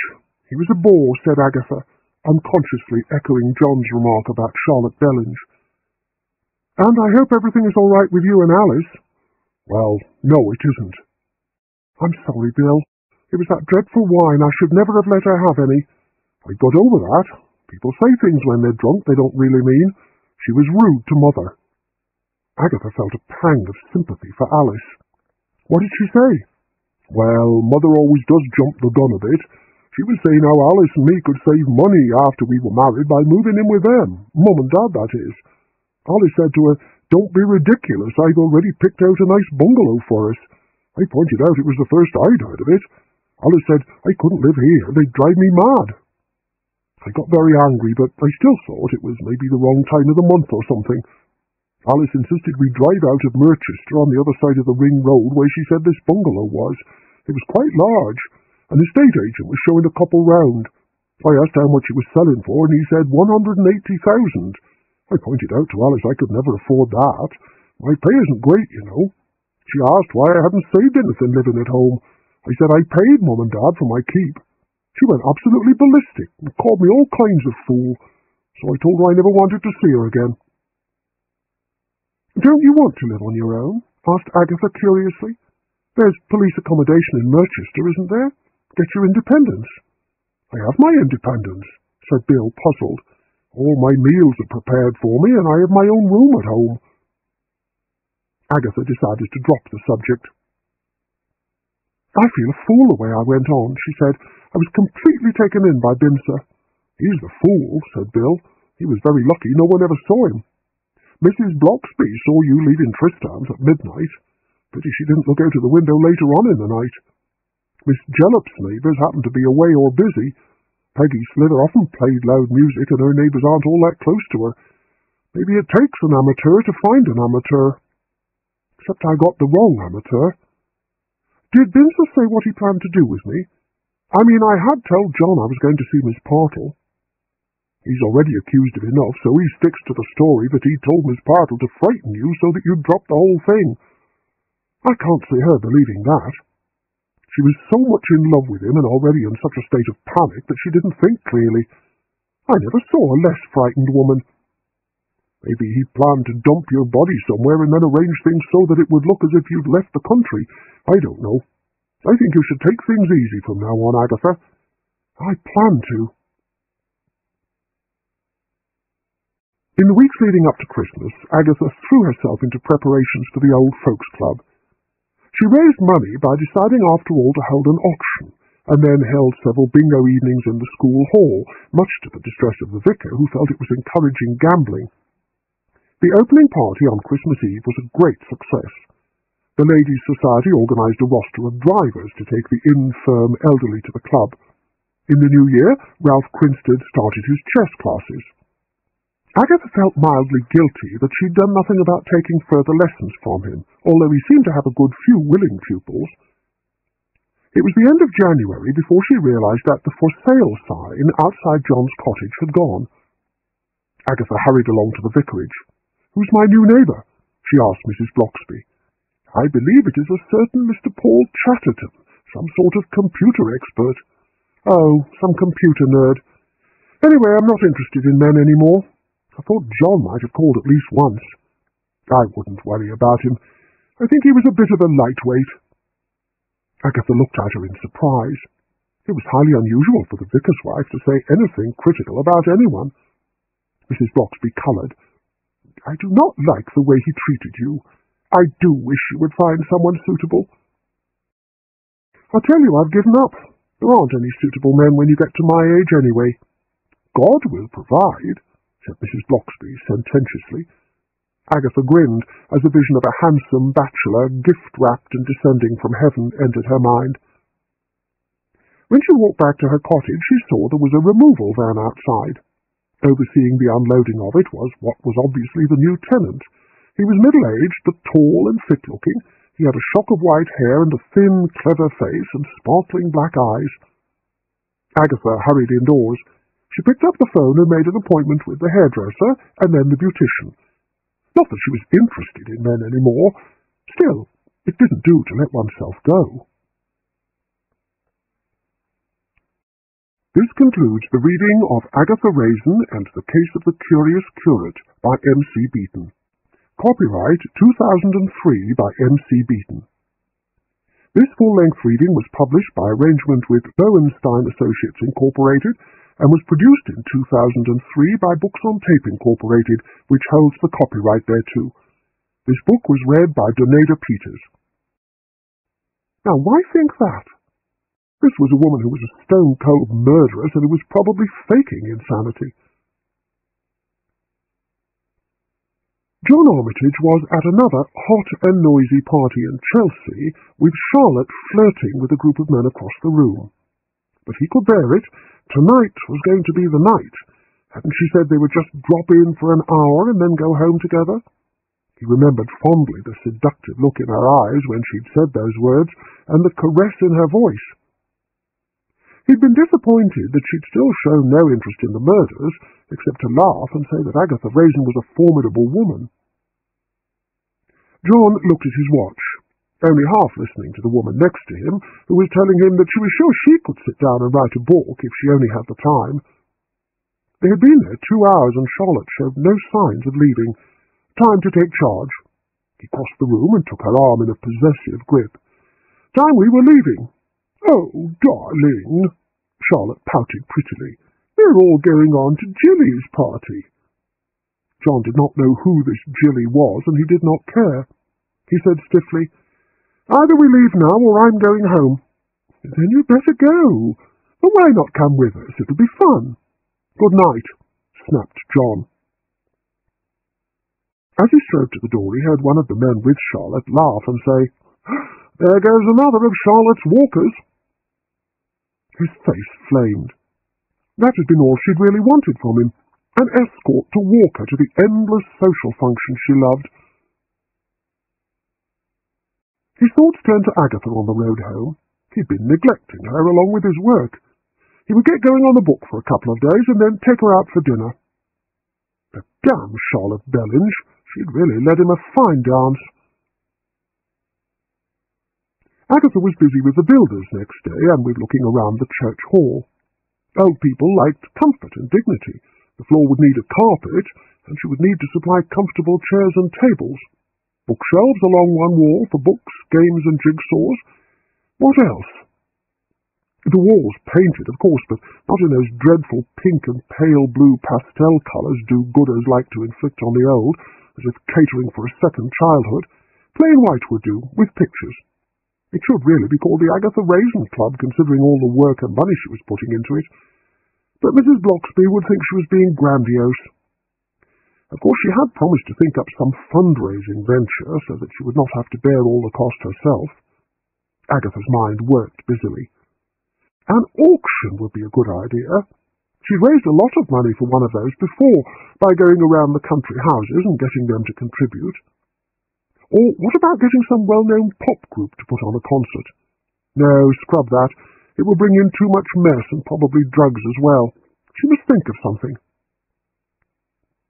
She walked back to her cottage in the pouring rain, trying to avoid the puddles gathering amongst the fallen leaves. In her cottage there was a note lying on the kitchen table from Doris Simpson, one of the few women in Carsley to use Agatha's first name. "Dear Agatha," she read, "I've taken poor Scrabble home to feed. Cat looks half-starved. Be round to clean as usual next week, Doris. Bloody cat ate like a horse, muttered Agatha. The doorbell rang. Agatha answered it. John stood there. He'd suddenly decided he wanted to see Agatha. Yes? Asked Agatha coldly. Can I come in? It's bucketing with rain. He followed her into the kitchen. So what were you doing in London? Asked Agatha. This and that. Bookshops, agent, publisher, the usual round. Are you free for dinner this evening? I think I've got a date, lied Agatha. I'll check. She dialed Mr. Crinstead's number. Is our date for tonight, Ralph, sweetie? Asked Agatha in a husky voice. I thought we'd arranged to play chess tomorrow, came the surprised voice at the other end. But tonight, any time is fine. Look forward to it, said Agatha. See you then. She put down the receiver and turned to John. Sorry, I've got a date. Well, what about tomorrow? Sorry, going to be busy for some time.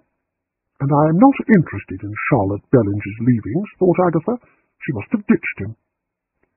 I'll leave you to it. John marched out, feeling doubly rejected. The rain poured down.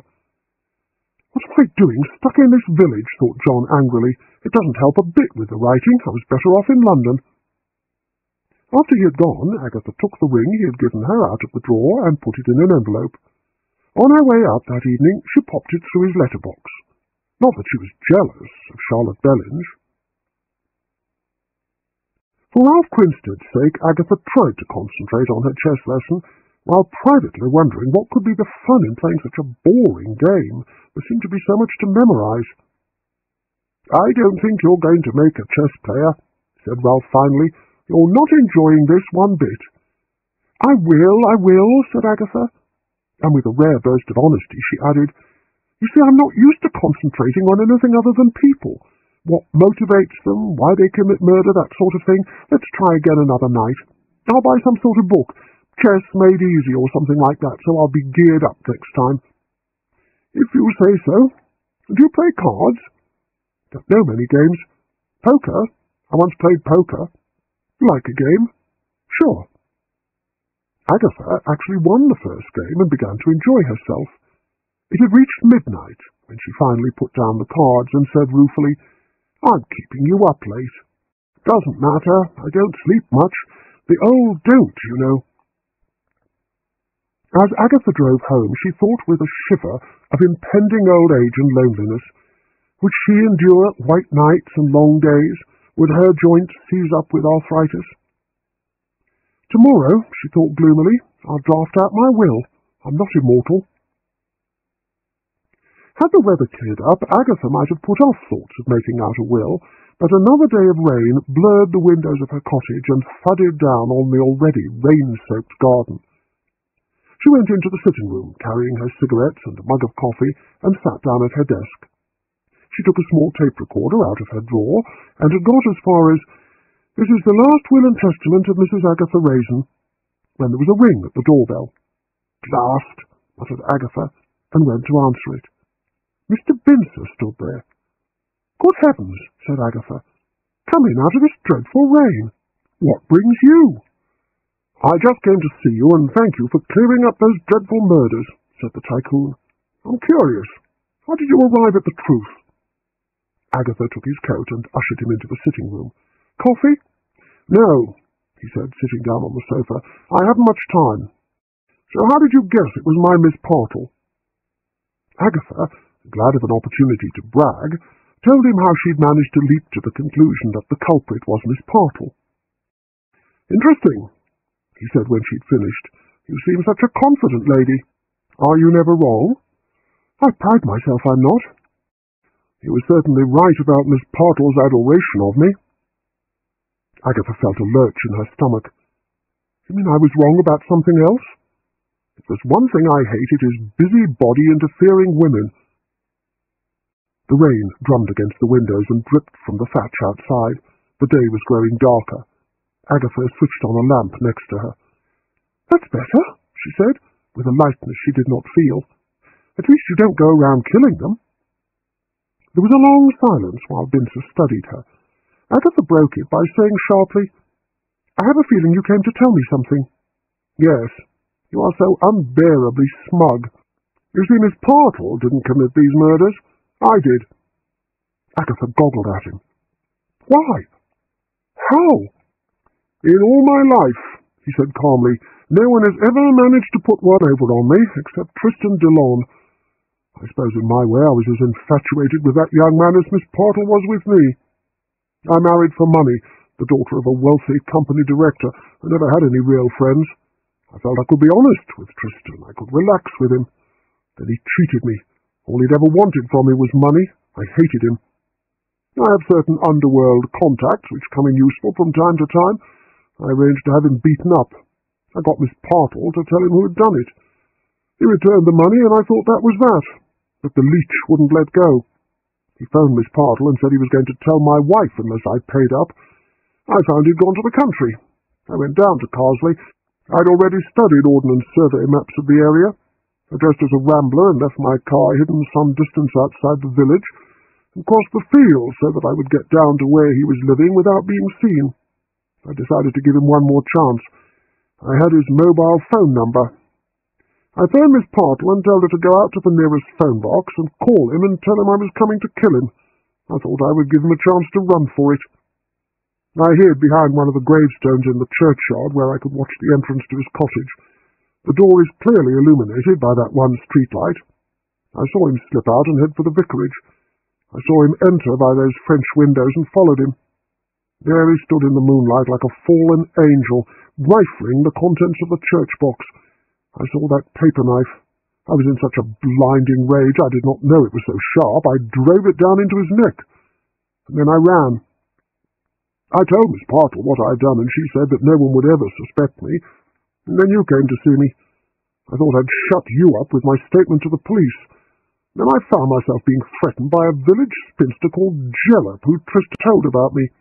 She said she felt she should go to the police with what she knew. She said Tristan had photographs of the pair of us in a gay bar. Now, Tristan had taken me to one once. I said I would call and see her, and she was not to go to the police until I explained things. So that was the end of her. When Peggy Slither told me she actually had the photographs, I thought the nightmare would never end. I said I would pay her $200,000 for the photos, and she agreed. I didn't trust her. She kept crowing about what a great detective she was. I felt she might take my money and tell the police all the same. After she'd handed me the photographs and I'd given her the money, she suddenly snatched back the photographs. This isn't right, she said. I told someone I would go to the police, and so I will. I found out that she'd not mentioned my name. I said mildly, all right, but what about a cup of tea? What a triumphant bully she was. I followed her quietly into her kitchen and slid a carving knife out of the drawer.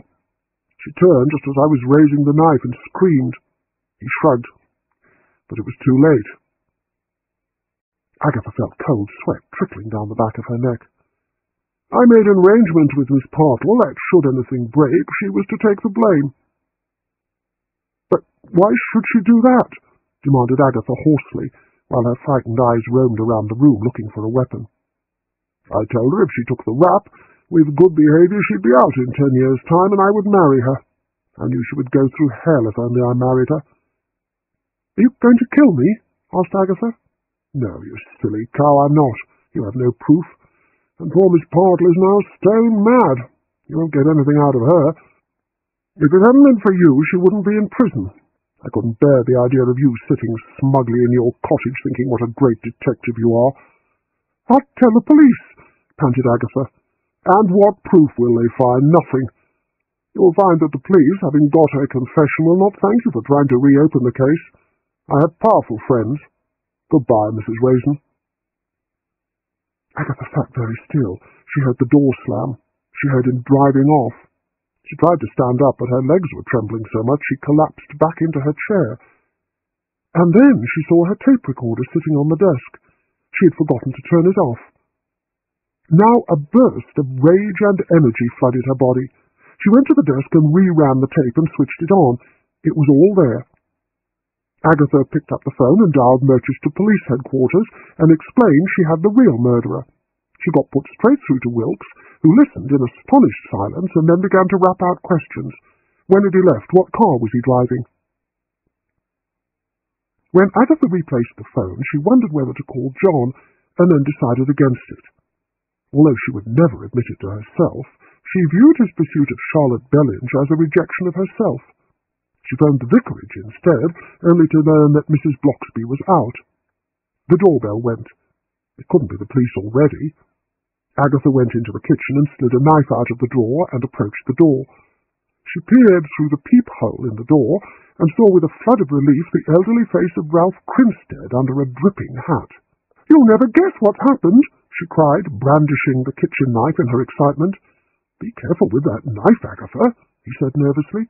"Oh, what? Gosh, I was frightened. The police are on their way. May I come in? It's awfully wet." "Yes, come along." "I hope I'm not disturbing you. I thought up a few ideas for the Old Folks Club. You seem to be in the middle of a drama." Agatha led him into the sitting room. "I don't know about you, but I would like a large brandy. Care to join me?" "Why not?" Once the drinks were poured, Agatha got halfway through her story when Bill Wong arrived with another detective.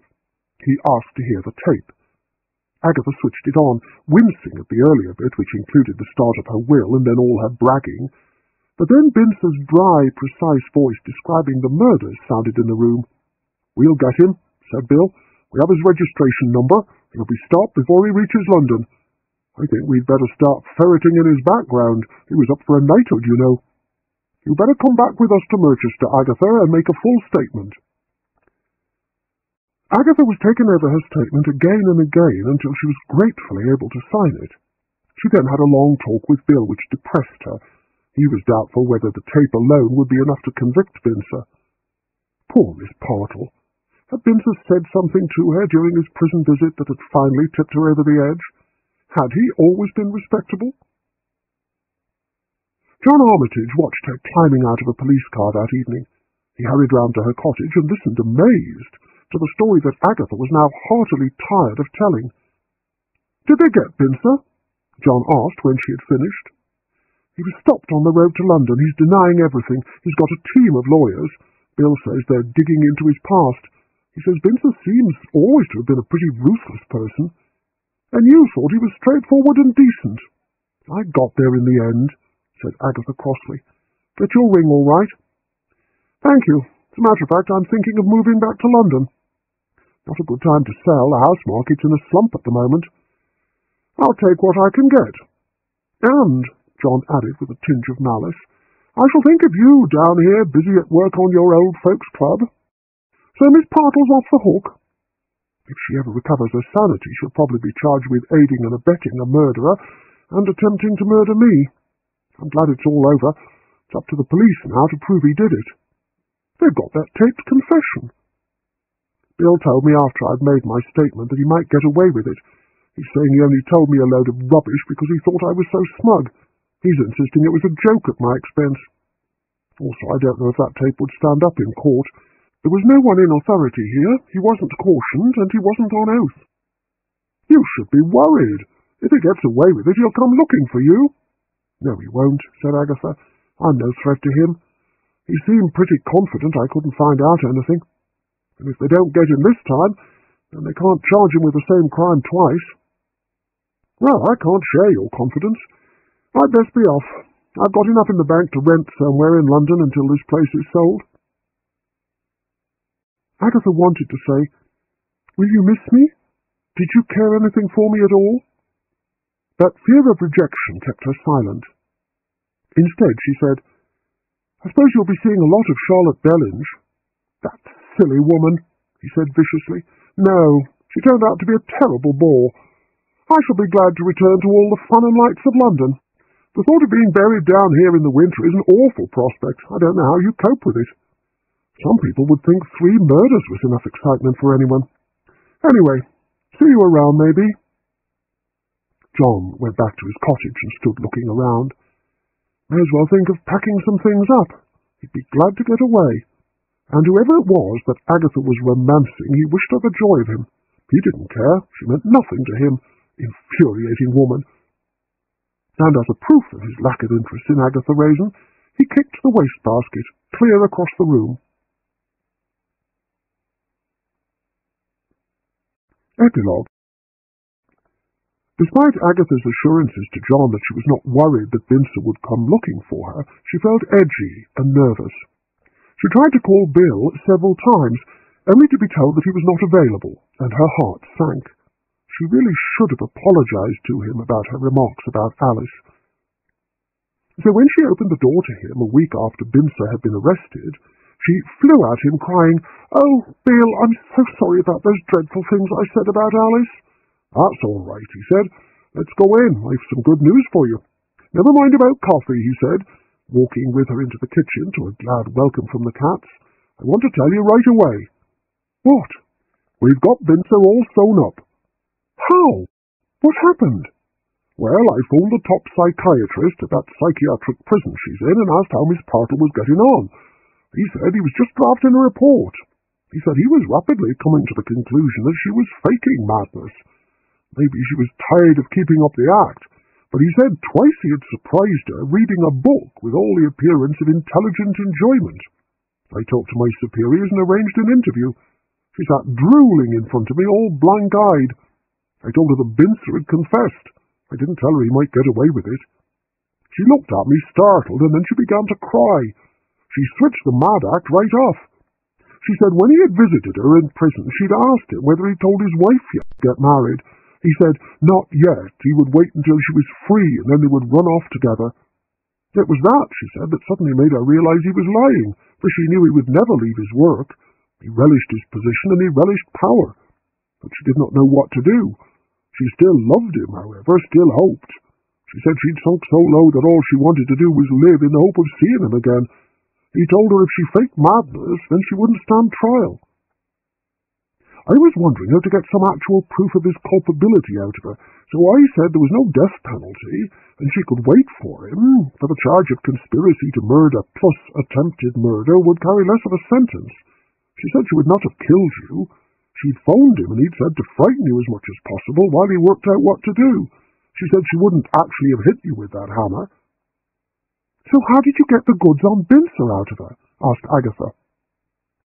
"I told her that Bincer had told you that he'd never loved her and she was easy to use, that he had no intention of ever leaving his wife." She started to cry again, and after a bit she became very angry. Miss Partle said that he'd written a confession to the murders so that after his death she would be exonerated. Why she fell for that one I do not know, as he could have outlived her. I asked where the confession was. She said they had various subsidiary companies, and in the safe of an office in Docklands we would find a confession. Once started, it seemed she could not stop. She told me about insider trading deals, intimidation of companies who wished to take over the lot. I couldn't believe my luck. I phoned Wilkes, who said he would be down Hotfoot with 2 detectives and a tape recorder. I was terrified while I waited that she would regret the whole thing and slip back into her pretended madness. We raided the safe of a company called Highton Electronics, and there was a confession, along with a set of account books he certainly would not want the income tax people to see.